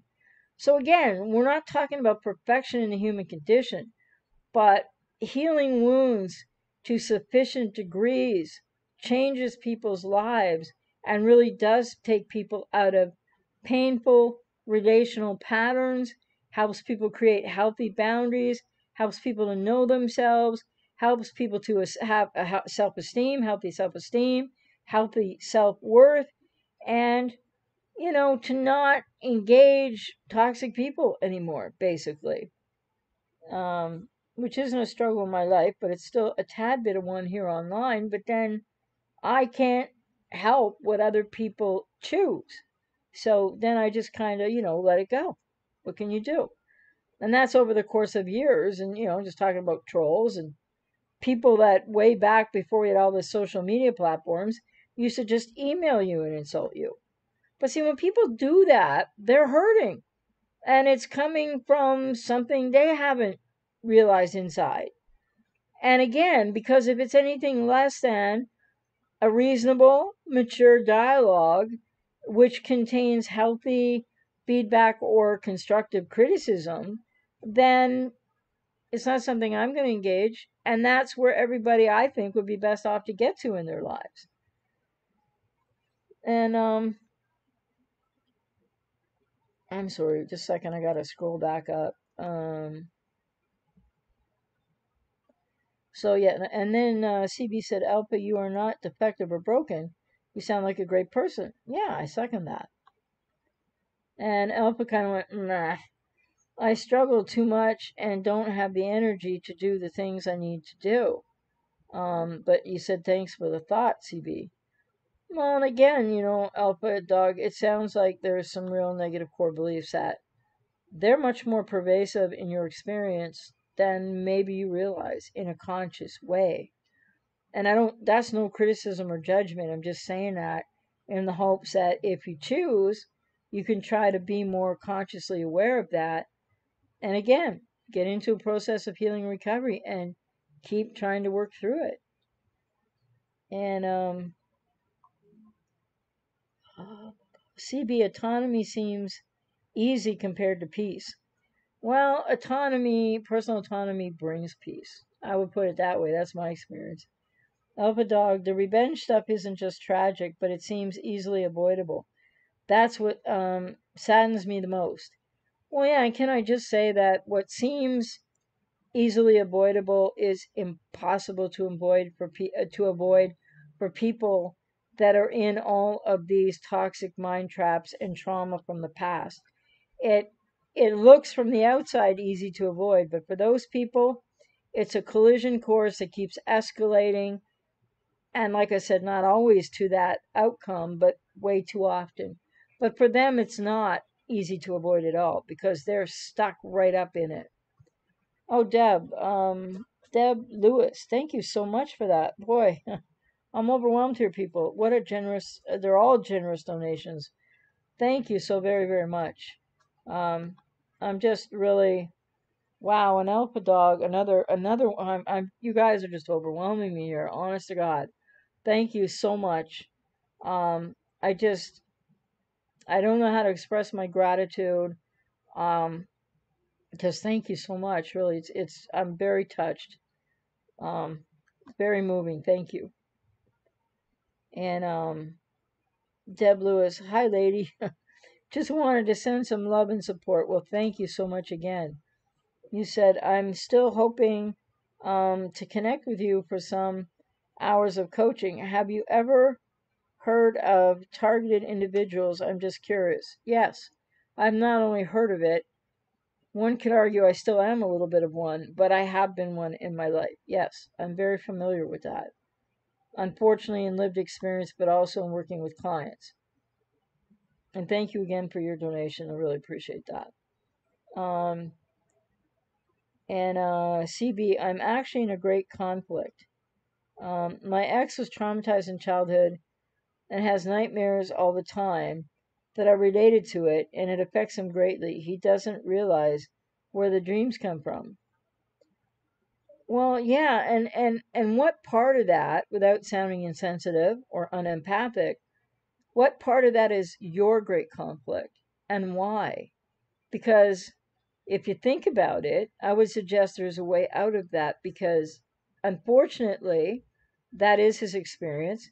He didn't ask for that in childhood, but now it's his responsibility to get some help for that so that he can feel better, so that he can learn what's happening and to cope better. So, this is another thing I just want to say to people with codependency. I'm not aiming this at you. Who said that? CB. But when you continue to feel so much for them, oh yeah, compassion, to have compassion for someone and their plight, that's healthy. But again, not to be dwelling on it, not to be thinking about it more than you are living the course of your life. Because again, I don't mean this in a hard ass way. We can't be responsible for anybody else's circumstance. And especially when they won't go get help themselves, especially if they don't want our help. We can't force help on them. I think lots of people have tried that. Help, fix, rescue, enable, all of that. So there's another place to look at. What are you holding on to that you would benefit greatly from letting go of, right? So the great conflict is really something that might be, as you said, housed right there with that person that you still have compassion for, or it might be something that is still multi-layered, but you deserve to set yourself free from that conflict. It doesn't sound like it's yours. um CB, but I know where the dream comes from. I don't want to tell him because it would make him remember the trauma, and I think it would harm him and not help. I'm just not qualified. Well, and may I just say, CB, that's so wise of you, but you have to be best for you then to let that go as opposed to hold on to that, because if he would seek some help, then I'm sure somebody else could help him to understand what it is you understand. Oh, thank you, Deb. Lewis, my dog is precious. I have another one laying back there too, but she loves the camera. He's like chill to not worry about what I'm doing right now. Um, and Rab, AJ, could the dreams about someone's ex mean that they want closure with this person, or is it just a form of PTSD? Well, Rab, it could be either actually, I don't usually talk backwards. It could actually be either and or both. So, especially with PTSD or CPTSD, it can be a form of a flashback still of things you need to resolve more or a person needs to resolve more. But dreams can also very much be, it's like the brain and therefore the mind is trying to work out things that are still going on unconsciously, definitely in REM sleep, right? I mean, I wake up with some of the craziest dreams, and I'm like, and sometimes they're important because if they come with feelings, I'll look at them and I'll be able to establish what that kind of means for me. Sometimes they're just so silly. I'm like, you know, but yeah, I think it could be lack of closure, and it could be other things as well. But often for people that are exes of somebody with BPD or ex of a narcissist or have a BPD or narcissistic parent, depending on how that went, um, often it can be a lack of closure, but it can also be other types of still in the unconscious conflicts that might not be in your conscious mind. And so that will come out in dreams, often because you're not aware of it consciously, if that makes any sense. And so definitely it can be both or either or, but it doesn't have to be either or all the time. An angry driver, I wonder what causes me to become how I am today. I barely remember anything from the years when I was 5 to 14 besides some very few moments that were not that bad. Well, I mean, that's a big question, and it would go to the heart of your diagnoses, right? And so maybe for you that means you want to inquire more with someone in like a professional to try to, or because I don't know if you're going to be able to really figure that out, but if it's something that you want to know more about, then maybe talking to somebody about it might be helpful to that extent. Um, yeah, CB said, I need to let go. If I try to help, that's perhaps just my caretaking still active. Well, yes, it is, basically, right? And it's good that you're aware of that. And again, like the thumbnail, which I don't just sometimes make thumbnails, well, sometimes they're not so pretty, right? But people need to ask themselves and be very consciously aware, whatever you're dealing with in your life, right? Are you holding on or are you letting go? Or are you at least moving from holding on to the process of letting go? And there's many times over we'll have to make those choices. It's not always just about one borderline, one narcissist, one parent, one. No, we'll have to make that choice probably several times in our lives. Are we holding on to something or are we letting it go? And for many people, often what that is, it might still be a lack of self awareness on some level, but it might also just be, I shouldn't say just, but it just could be so many different things that people feel, or yeah, I was going to say it could also be from the interjected narrative of a critical or abusing parent, and it could still be from the inner critic inside, which is all addressed really in family of origin work and inner child healing work. um, don't mean to make it sound like work, but it's a process. um, yeah, I'm sorry to hear that, Angie Driver. You went through a lot of trauma in your childhood for sure. Um, NC Forest, karma means action rather than justice or revenge. Very good point. Yes. Something I learned that helped me decide. Um, yeah, okay. Something I learned that helped me decide that action must be positive for oneself. Yes, very well put. And I think I've been alluding to that, although not in your succinct, wise way that you always have, in terms of personal autonomy, and that we want to be not in reactive places. That if there's something we need to respond to, we want to respond if we need to respond, but we don't want to be reacting back, right, to whatever. And because there's, for every action, like karma, right? For every action, there is an equal and opposite one. And when people are in these control struggles, not knowing themselves and or trauma and or needing to heal and or heal more, whatever the case might be in people's lives, yeah, I mean, it's really important to think about karma. And yes, this sense that people can get justice or revenge. Well, I mean, revenge, people get more than they get justice if they seek it, I suppose, if that's the way they choose to act or act out. But justice is like fairness, right? I mean, when it's outside the legal system, I mean, even in the legal system, they're more concepts, and they don't exactly apply to experience. And then they become, as much as we should have justice, right? Or it would, I shouldn't say should, would be nice to have justice in a lot of circumstances, or for something to be fair or fairer.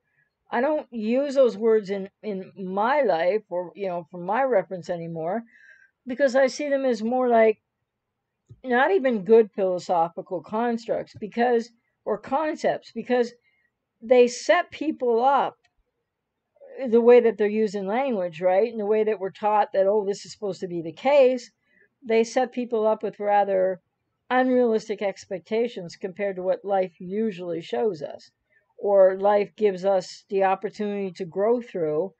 And so I'll just give one quick example. I was sexually abused by my father and some other adults. And at a certain point in my life many years ago, I was like, yeah, I was going through that healing and recovery, so I had to go through all those flashbacks, etc.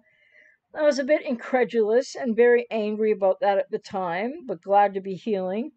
And so I inquired, I actually called the police. I told them what happened. But of course, there was no Mormon tabernacle choir for witnesses. There were one or two other people that knew about this, but they weren't going to say anything. And so that to prove it was going to be very difficult.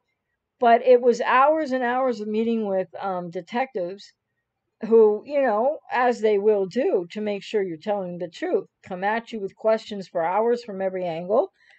And after that process, they were just about to go and approach my father and then see what could be done, whether charges could be laid, etc. And I was still just at the tail end of my recovery. So I was still just finishing off the last group therapy that I was in many years ago at this time. And I remember processing and asking the question in therapy as well. Am I seeking justice or am I seeking revenge? And I wasn't sure. And at that point in time, let me see, it was approximately 7 years before my father died anyway. And I wasn't in contact, so I didn't know what was going on there. And then I didn't find out till 8 months later. But my point is, as they were about to go and approach my father and to see whether or not they could do anything, and I don't know that it could have ever been proven in court beyond a reasonable doubt, etc., even though it happened, I decided to withdraw from it. Like, I phoned the detective and I said, I've changed my mind and I don't want you to go forward with this. And luckily they could respect my wishes, and because it wasn't going to be the strongest evidentiary case. But when I didn't know if I was seeking justice or revenge, I decided whichever, I don't want either. So that was just something that happened in my life that taught me a big lesson, and for which I am, spiritually grateful, and in my faith-based practice, really grateful to God, because it seemed like that was something I was really given inquiry and thought to, but it also seemed like it was very much a faith-based spiritual experience. He would go on to die 7 years later, and my rationale at that time was not knowing whether I was wanting, maybe I wanted both. Maybe I wanted both justice and revenge. Who knows? I don't know anymore because I didn't know back then. And I let it go. I didn't hold on to it. And the thing is that I think that I asked myself, in trying to think about that really critically, what is it going to change for me in my life if he was found guilty of what he actually did, and which caused me a lot of things in my life? Was that going to make me any better, any happier, change my life? And the answer was no. And then I thought, well, he's getting older anyways. And so, yeah, so with all that said, I don't seek justice. I mean, if there's a legal reason to bring something to a legal court, which I've had before, and if I do again, sometimes when it's serious, I will entertain that, but otherwise I'd rather not.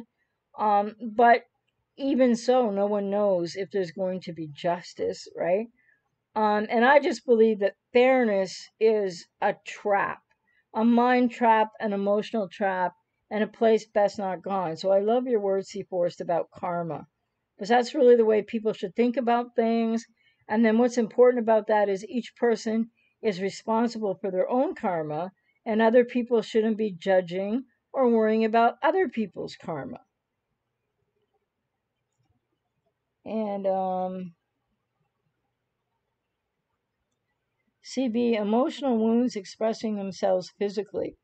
That's fascinating and frustrating. Yes, but it happens. I wish I knew how to solve those tension headaches. Well, maybe there's more to let go, right? That you're holding on to might really help you. And de-stressing and relaxing, whether that's relaxation exercises, mindfulness practice, meditation, can usually be helpful. But if you're still having those kind of headaches, people have different symptomology in all areas of their body.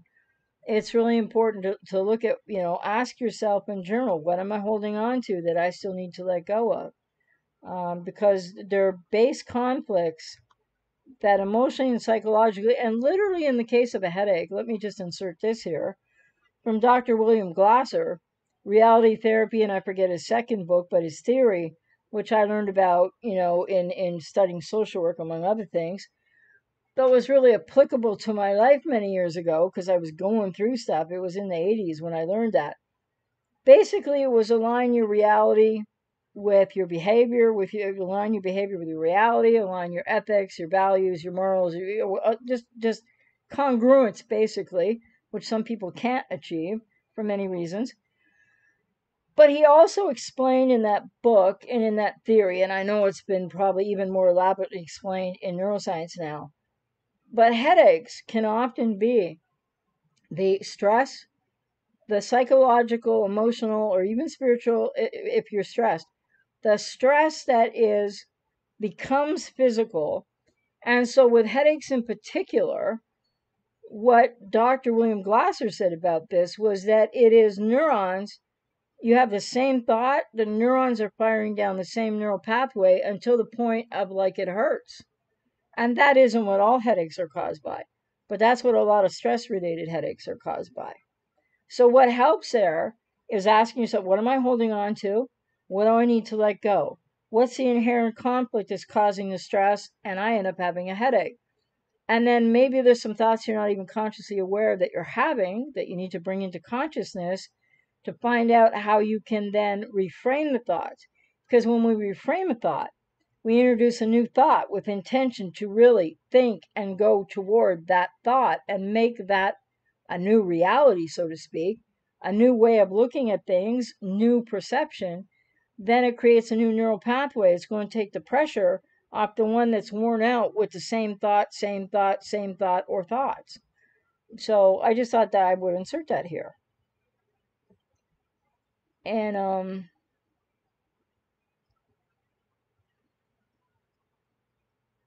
Alpha Dog, thanks, CB. My attention deficit disorder, this is something I have to manage, but thank you.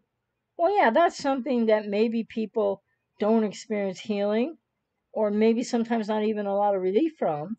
But again, the more you manage it and the more effectively you can do that, I hope you won't consider that a block to maybe being able to learn more about negative core beliefs and to be able to heal other wounds at least more, right? Um, Nicole, good evening, AJ. Hey there, Deb Lewis. You deserve every bit of it. Oh, thank you so much. I'm still just humbled and overwhelmed. Oh, thank you. Another donation. I'm extremely overwhelmed now. Um, thank you so much, Deb Lewis. Again, I super appreciate it, and yeah, I'm very humbled. Thank you.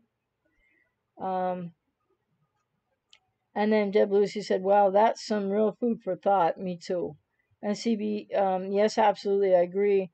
He's a grown man and is responsible for his own health. Edith, hey there. Hi, I had to catch you this week. Sorry I'm so late. Oh, that's okay. It'll be there to watch later. I just hope the comments come and everything because sometimes they don't get processed right. And YouTube is way behind in processing live streams. So probably because there are more live streams, but maybe because they have less employees still working or something. I don't know. You'd think they could do that remotely or something. I have no idea how that works. Oh, I'm glad, Angry Driver, that you talked to a therapist who diagnosed you, and but they couldn't figure it out either. It's kind of a cluster of things. Could be my NPD grandparents, NPD aunt brainwashing me. The things I saw are due to your sister. Well, yes, that's a lot of trauma for sure. Um, and Deb Lewis, that's earmarked for dog treats. Oh, yes, earmarked for dog treats. Okay, thank you. I'll make sure to put it toward dog treats. Interestingly enough, let's see, not tomorrow. I think Monday I'm going to have enough time to do the order for the dogs, like their food. They still have lots, but I got to get more in. And I will make sure to get them some extra. I was going to get them some treats, but I'll get them some extra treats. Thank you so much. Rav to Alpha. Ulcerative colitis can get better. I have it, and I followed an elimination diet. Also look into the work of Gabor Mate. Yes. Well, yes, his work is seminal. Quote, when the body says no, unquote. Yes. I know my codependency and people pleasing were part of contributing to this condition. Well, yes, because that was, and that's what you, and I'm not saying there isn't something else, there could be or not, but that's where your stressors came from. Yes. And I'm sorry to hear that, Angry Driver. Yes, a lot of trauma in your childhood. And Alpha Dog to Angry Driver. I had some similar stuff, but I adopted more of a hippie win-win mindset. Well, that's interesting. Even though the people around you, as a child were horrible. Most people aren't like that. Very true. And Alpha Dog, can you develop a win-win mindset? I think it helps with relationships.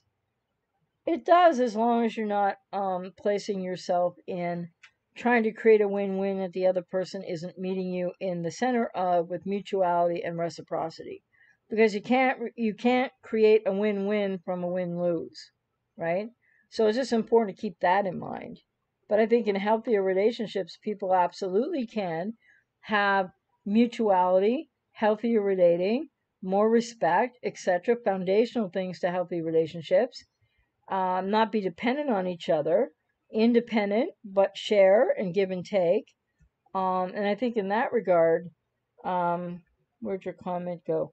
That can definitely create a win-win between two people who are respectful and have mutuality and reciprocity and are able to dialogue and communicate effectively. So all of that, yes, in healthy relationships. So it's possible to develop that, but each person has to be in their own, you know, as healed as possible place, consciously aware. And then you need to really kind of pay attention to who you're relating to, whether it's a significant other relationship or a friend or what have you. CB, OMG, AJ, so sorry. You were so brave to call the police. Well, yeah, well, I don't know about that. I guess it was just when I was dealing with it all. And, it was unfair. It was abhorrent. It was an injustice. But again, I was holding that at that time way ages ago, but I let that go a long time ago. And that's why I'm always also saying to people, radically accept where you are, radically accept what's happened to you. It seems like a really impossible thing to do, but with radical acceptance and getting to that neutrality of what was, what is, and it's not horrible and it's not terrific and it's not good and it's not bad. When people can do that, that helps in the process of letting go of what you're otherwise holding on to and discovering more and more about what that's about. So, yeah, I mean, my childhood wasn't the worst childhood on earth. I'm not saying that. But it certainly was an atrocity. But for the grace of God go I. And I worked hard. And so there were some times through that, like when I did call the police. But then, I learned critical thinking through all my healing. And back then I was like, wait a minute, do I want justice or revenge? And then it seemed like either way.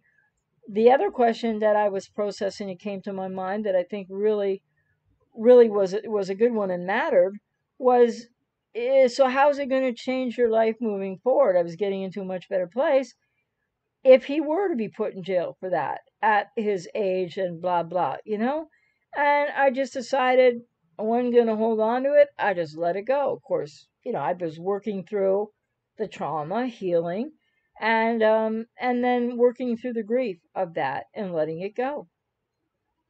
That is really something that I'm glad I came up with this thumbnail. I didn't know what thumbnail to use today, but yeah, are you holding on to something or everything, or are you starting to let go, or have you let go of a lot? Is there something else you still need to let go of? This is critical for people to think about. So helpful, so central in any healing and recovery journey. When people can gain more awareness of what they're holding on to versus what they need to let go of. And I think, what I was going to say earlier was that when Buffy interrupted me, but I'm often reminding people that we need to embrace, not only radically accept, but embrace pain.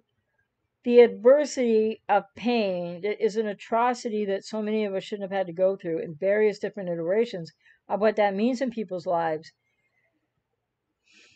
Be that kite that flies higher into the winds of adversity, because that's something that I with intent did in my life. And that's not whooping me. Everybody has a strength inside to tap into, to take that journey, but it involves embracing pain, getting to a neutral place with pain versus happiness, pain versus relief, because it's okay to hurt. It's okay to grieve. It's okay to have high anxiety. Because when you learn how to manage all this and embracing it, and radically accept. And this isn't horrible in that nobody wants to be in anxiety or high anxiety or have a panic attack. But when you learn how to cope with that, you can really cope with it. Like, I'm not going to say I never get anxious. If I get anxious, I can bring it down in a heartbeat if it's very high, and it not often. And I can just cut it off at the knees because I practiced it for years. So, inherent with Asperger's syndrome, a little bit of anxiety in the hardwiring there. And so I deal with it. And the thing is, we need to embrace the paradox of life and get out of all of the dichotomies, because holding on or letting go are dichotomous as well. But when you have intent and you set the intent and you meet in the middle of paradox in neutrality and you say, well, I'm holding on, you take the inventory, I'm holding on to all this, I need to let go of all this, then you start the process of, stopping the holding on to moving through the letting go, which is always going to be paradoxically about adversity and embracing pain and needing to grieve. But it's not that it's not okay. And the more that people can understand in this paradox that to be hurt, to feel hurt, to be aggrieved, to be grieving is as okay as to be laughing your ass off. And when you look at it like that, you work through the grief. I even appreciate pain when I feel it. I mean, I don't necessarily enjoy it or anything, but I'm like, okay, good. Like I talked about a few live streams ago, which has really been minimal now. It's sort of passing. I had this emotional pain rising through my body. So I don't know what it was about. And it kept coming up and then up to my throat. And then it would just dissolve. And I think I cried once or twice, but I didn't really know what it was about. So I just decided, oh, well, this just might be a piece of something older. And I remembered back in my recovery how that would happen a lot. Sometimes we need to cry. Sometimes we need to put voice and tears and grief to something. And sometimes something is still in the body and it's so old and it's just finding its way out. And we're going to feel it. And we just need to be with it and sit with it. Matter of fact, I did a whole live stream feeling it because I was with it. It was okay. What we don't resist can't find the energy to keep persisting. Let me put it that way. So, and of course, the more people practice skills and tools, the easier you're going to be able to access them in all kinds of adverse experiences. And I became well, for want of a, I don't have another word, an expert as a person, as a human being, in dealing with grief and whatnot, because I had so much grieving to do, and then I had to grieve the lost years or part of the lost years because of the trauma of my childhood and when I was in therapy, etc., to find myself. But again, choose to get letting it go, not keep holding on to it. These are two massive, humongous, central things that people are often not aware of in their life. What they're holding versus what they really need to let go of. And guess what? It's your right to let it go. Because, we're not letting go usually of things that are ours, but we have to let go of what we realize about ourselves and change and grow in whatever ways we can. And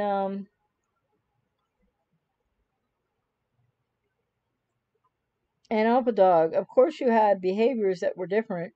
You said you're on the spectrum, right? I don't know if you're talking to Angry Driver there or me, because I'm just on the autistic spectrum. Thank you very much. Not a mental health disorder, not a freaking personality disorder, not a mental health issue at all. And so I don't know if you're talking to what Angry Driver just said, actually. It looks like you two are talking to each other. Yes, okay, so I just want to keep that straight.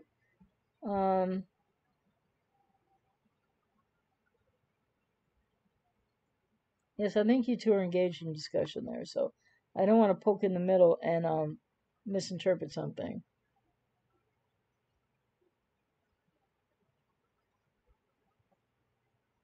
I was just interested. I see that one comment in your discussion there with Angry Driver, Alpha Dog, where you said, we compete to make each other better, not to dominate. We don't have to compete to make each other better. All we have to do is take care of our own house, so to speak, ourselves, and not necessarily make ourselves better than others, but make ourselves better, the best. Like, I'm trying to be the best me I can be. If everybody's being the best you that you can be, then there's no need to compete to make anybody else better. That might be a little bit of a codependent ideology there. I'm not sure. So that looks like a really interesting conversation you two are having, and hopefully that will be interesting to people who might listen and watch back.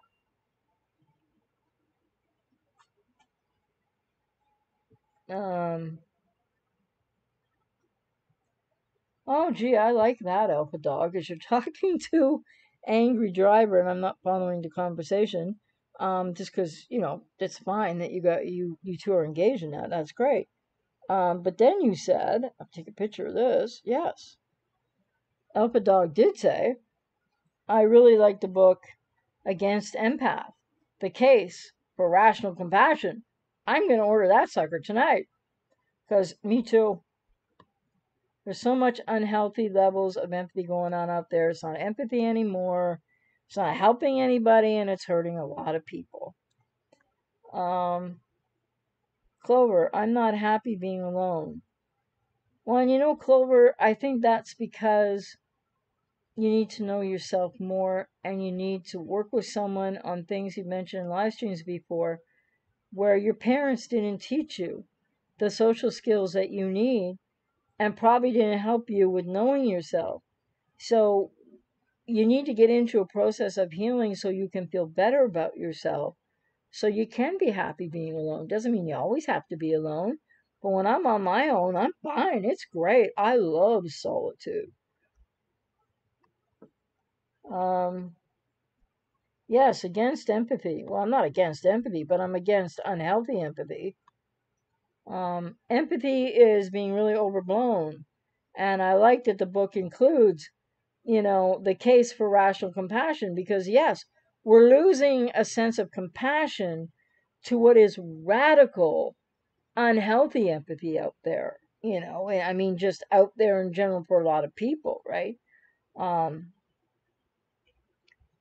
and that's quite the conversation you two are having. But once in a while, it comes up for air, and I can point something out, and that's cool, so to speak. Cargirl, AJ, I'm in the middle position on the thumbnail. Oh, okay. So I forget what that says. Not in action, right? So that's true, because a lot of people will be holding on to things, get conscious awareness of that, then be in that middle place as you're trying to move toward letting go. Because letting go is a process. Letting go usually, for most people, involves some working with someone in a recovering healing process. So that makes a lot of sense. And you said my codependent self can't seem to leave because of hurting my partner yet. Well, so you're putting your partner's feelings ahead of yours, right? So you're holding on to your partner's feelings, and you're not even holding on to your feelings, and you're in the middle there trying to sort of like get into action with what you gotta let go of, right? Sounds like. And you said again, it's just a chaotic mess. I'm ready for therapy when you get classes going.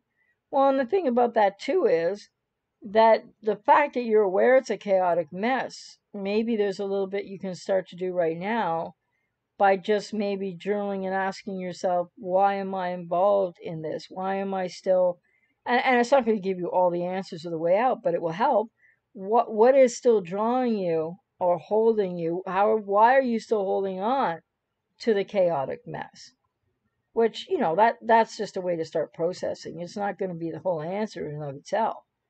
And GB, quote, what we don't resist can't find the energy to persist. AJ, thanks. Oh, you're welcome. Yes, I just created that today as I said it. So there you go. Never read it. I'm not saying it's new under the sun, but like, hey, it just might be a quote of mine. I have many of them, so keep intending to go back to some of the motivational, inspirational writing that I have.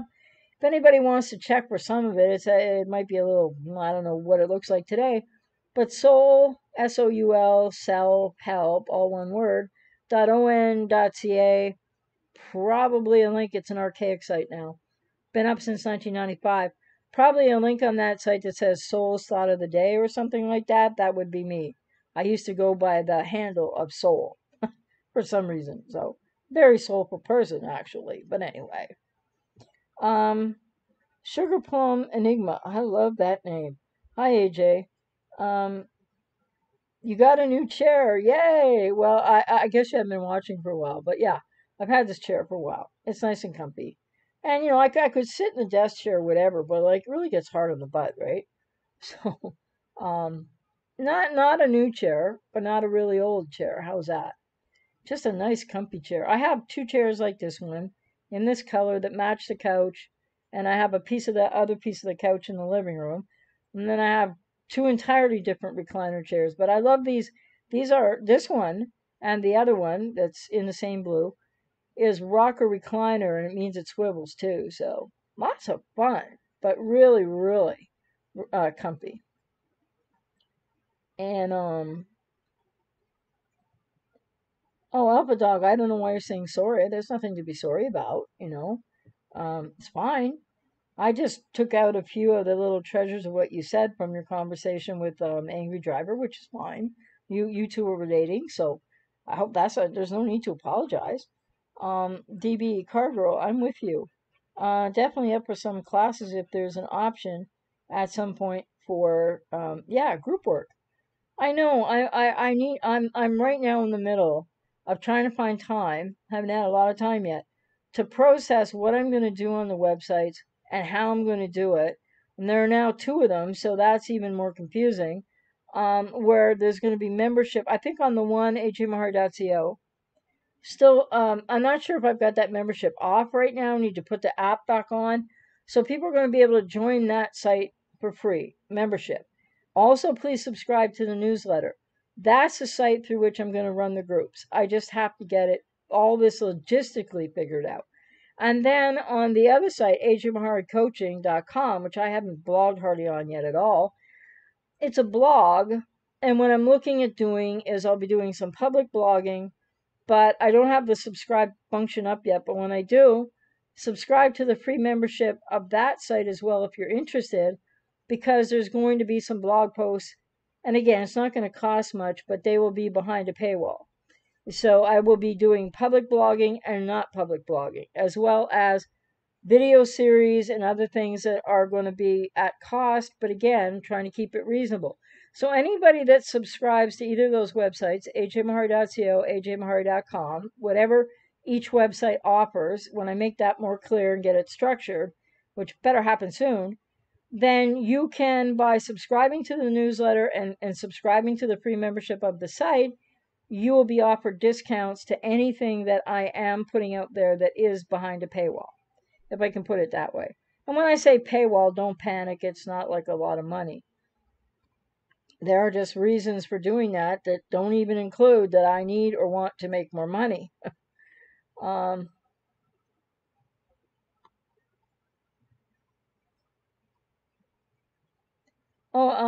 yeah, where was I here? Yeah. And then, well, I was just going to say to Sugar Plum Enigma, this isn't a brand new chair, but I did get a new chair like this that's in my bedroom, or living room, I mean, a couple weeks ago.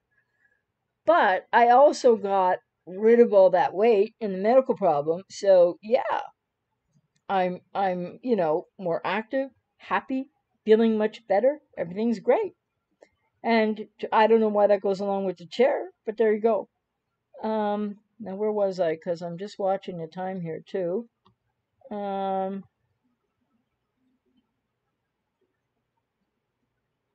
oh, Alpha Dog, no problem, no worries, don't worry about it all. You said you didn't mean to muddle the comment section. Not a problem. People share with each other, people get into discussions with each other. That's great. It's fine. Angry Driver. Oh, it's 4 in the morning for you. Wow. Okay. Magical time. Yes, I think a lot of people are having sleep cycle issues. Oh, you're gonna be starting a new job. Good. I don't know. I'm in Canada, so y'all here. I like that term. We don't use that up here, but long story short, I had a relationship with somebody that lived in the U.S. many, many years ago.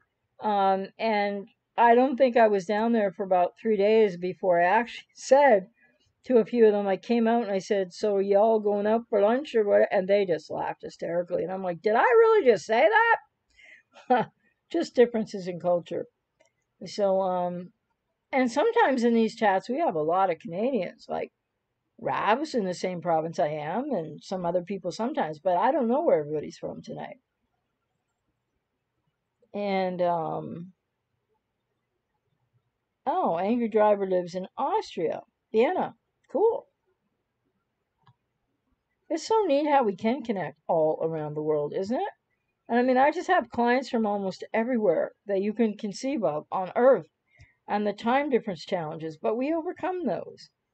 Um, so, since in German you call Vienna, when you also call a person from their, I don't know what that means.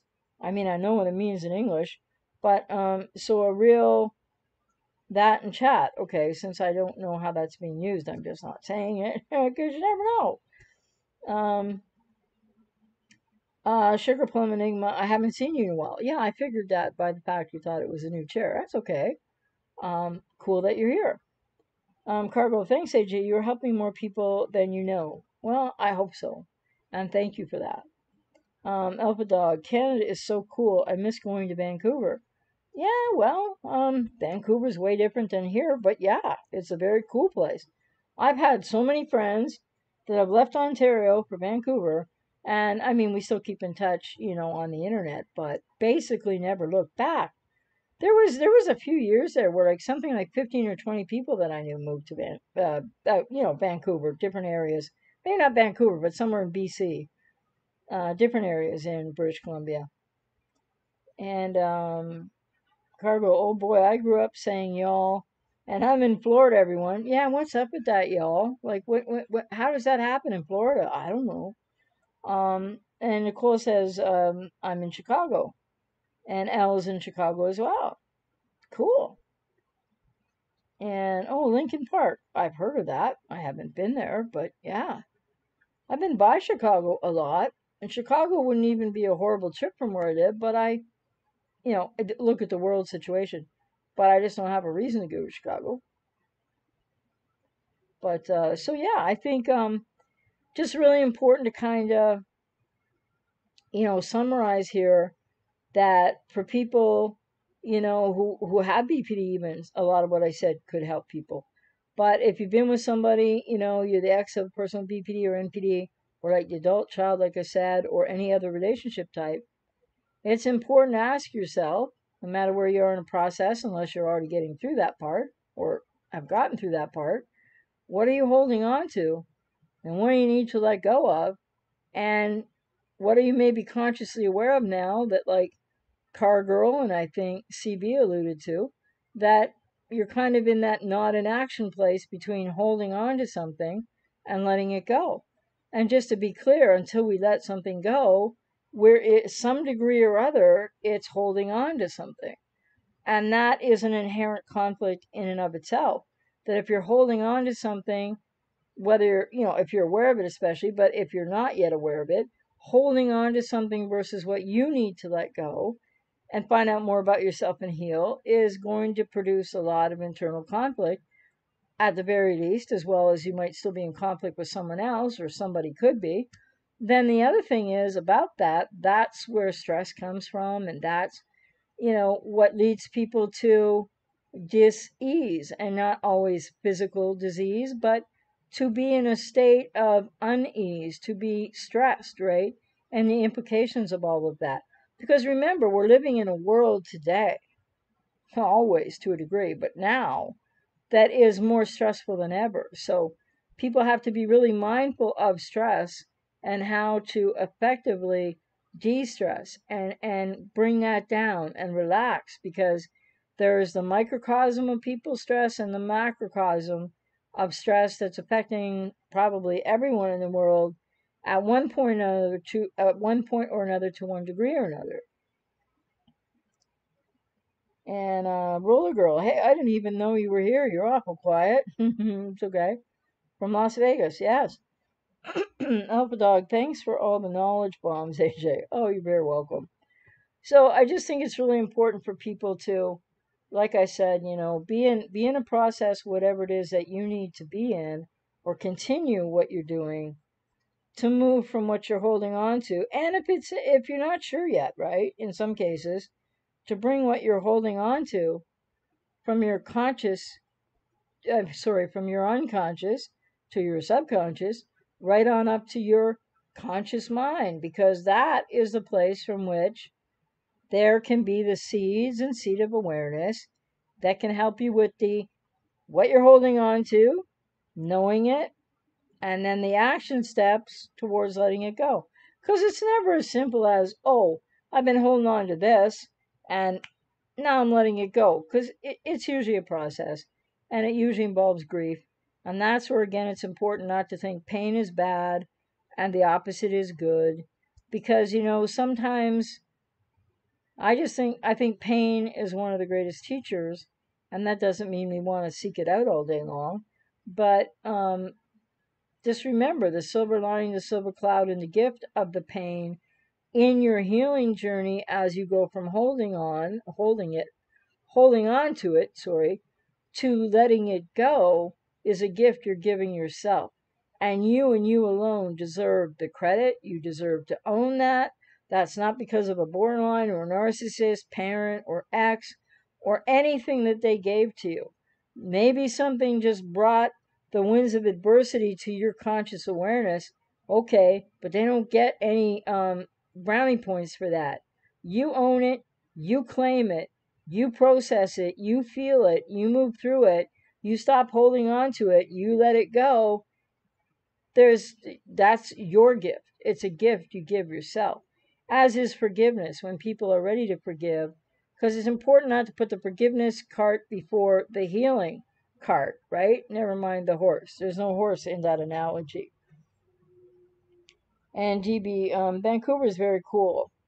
Hubs from interior BC, but we live close to Toronto. Thanks for your shares tonight, Diver. Yes, good to connect. With people, where people are at. So you realize you're not alone. That's cool. Yeah. So anyway, with that, I think it's a good time to go and to wrap up and to go, because I don't want these streams to get too long.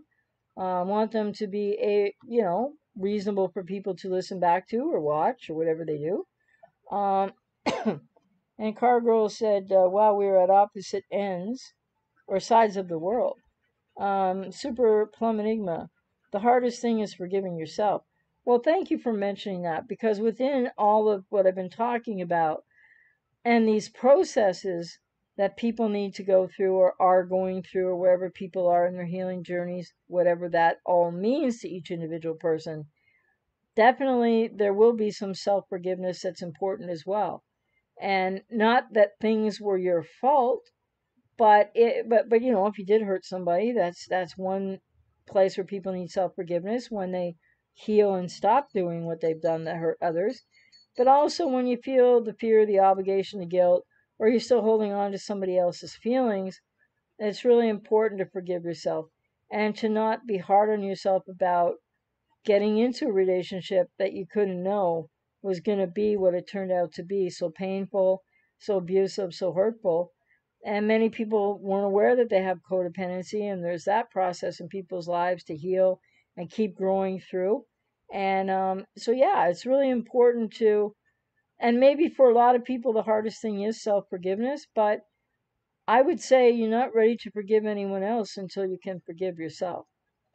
Definitely. And I can certainly talk. See, these are some things I want to talk more about that aren't going to be just focused with, on the borderline or narcissist ex or parent. Because there's so many moving pieces to this recovery for people and all kinds of recovery.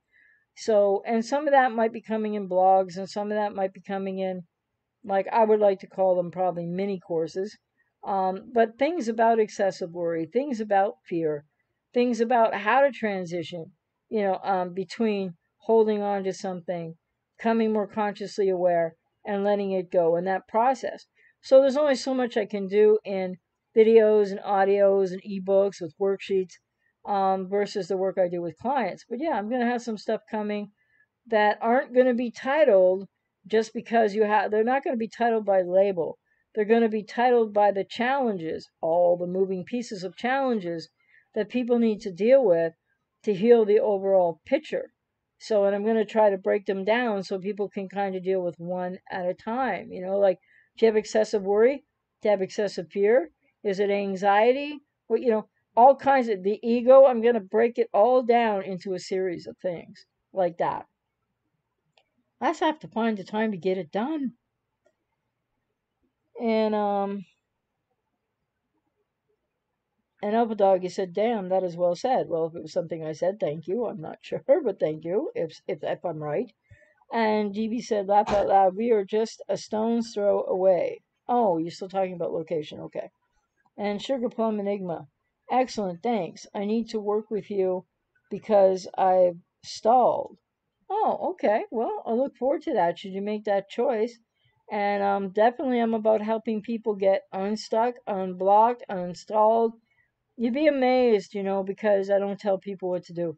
You'd be amazed how much learning certain skills and tools and doing some work in the ways that I do with people, that it starts unlocking things, and then people start to know more, learn more, and people gain autonomy through that. That's the goal. Is not me, me just helping, not me telling people what the truth or reality is or their way forward, because people tend to know more inside than they think. But yeah, really helps to work with someone to get unstuck, unblocked, and to go into, maybe for a lot of people it's heavy duty emotional areas where it just helps to be supported, validated, to have what you're doing, your transition, going from holding on to letting go, witnessed, and to be guided with that, among other things. Anthony, thank you for the podcast, AJ. Oh, you're welcome. You mean you've been here all this time and you were quiet too? I know sometimes people are quiet.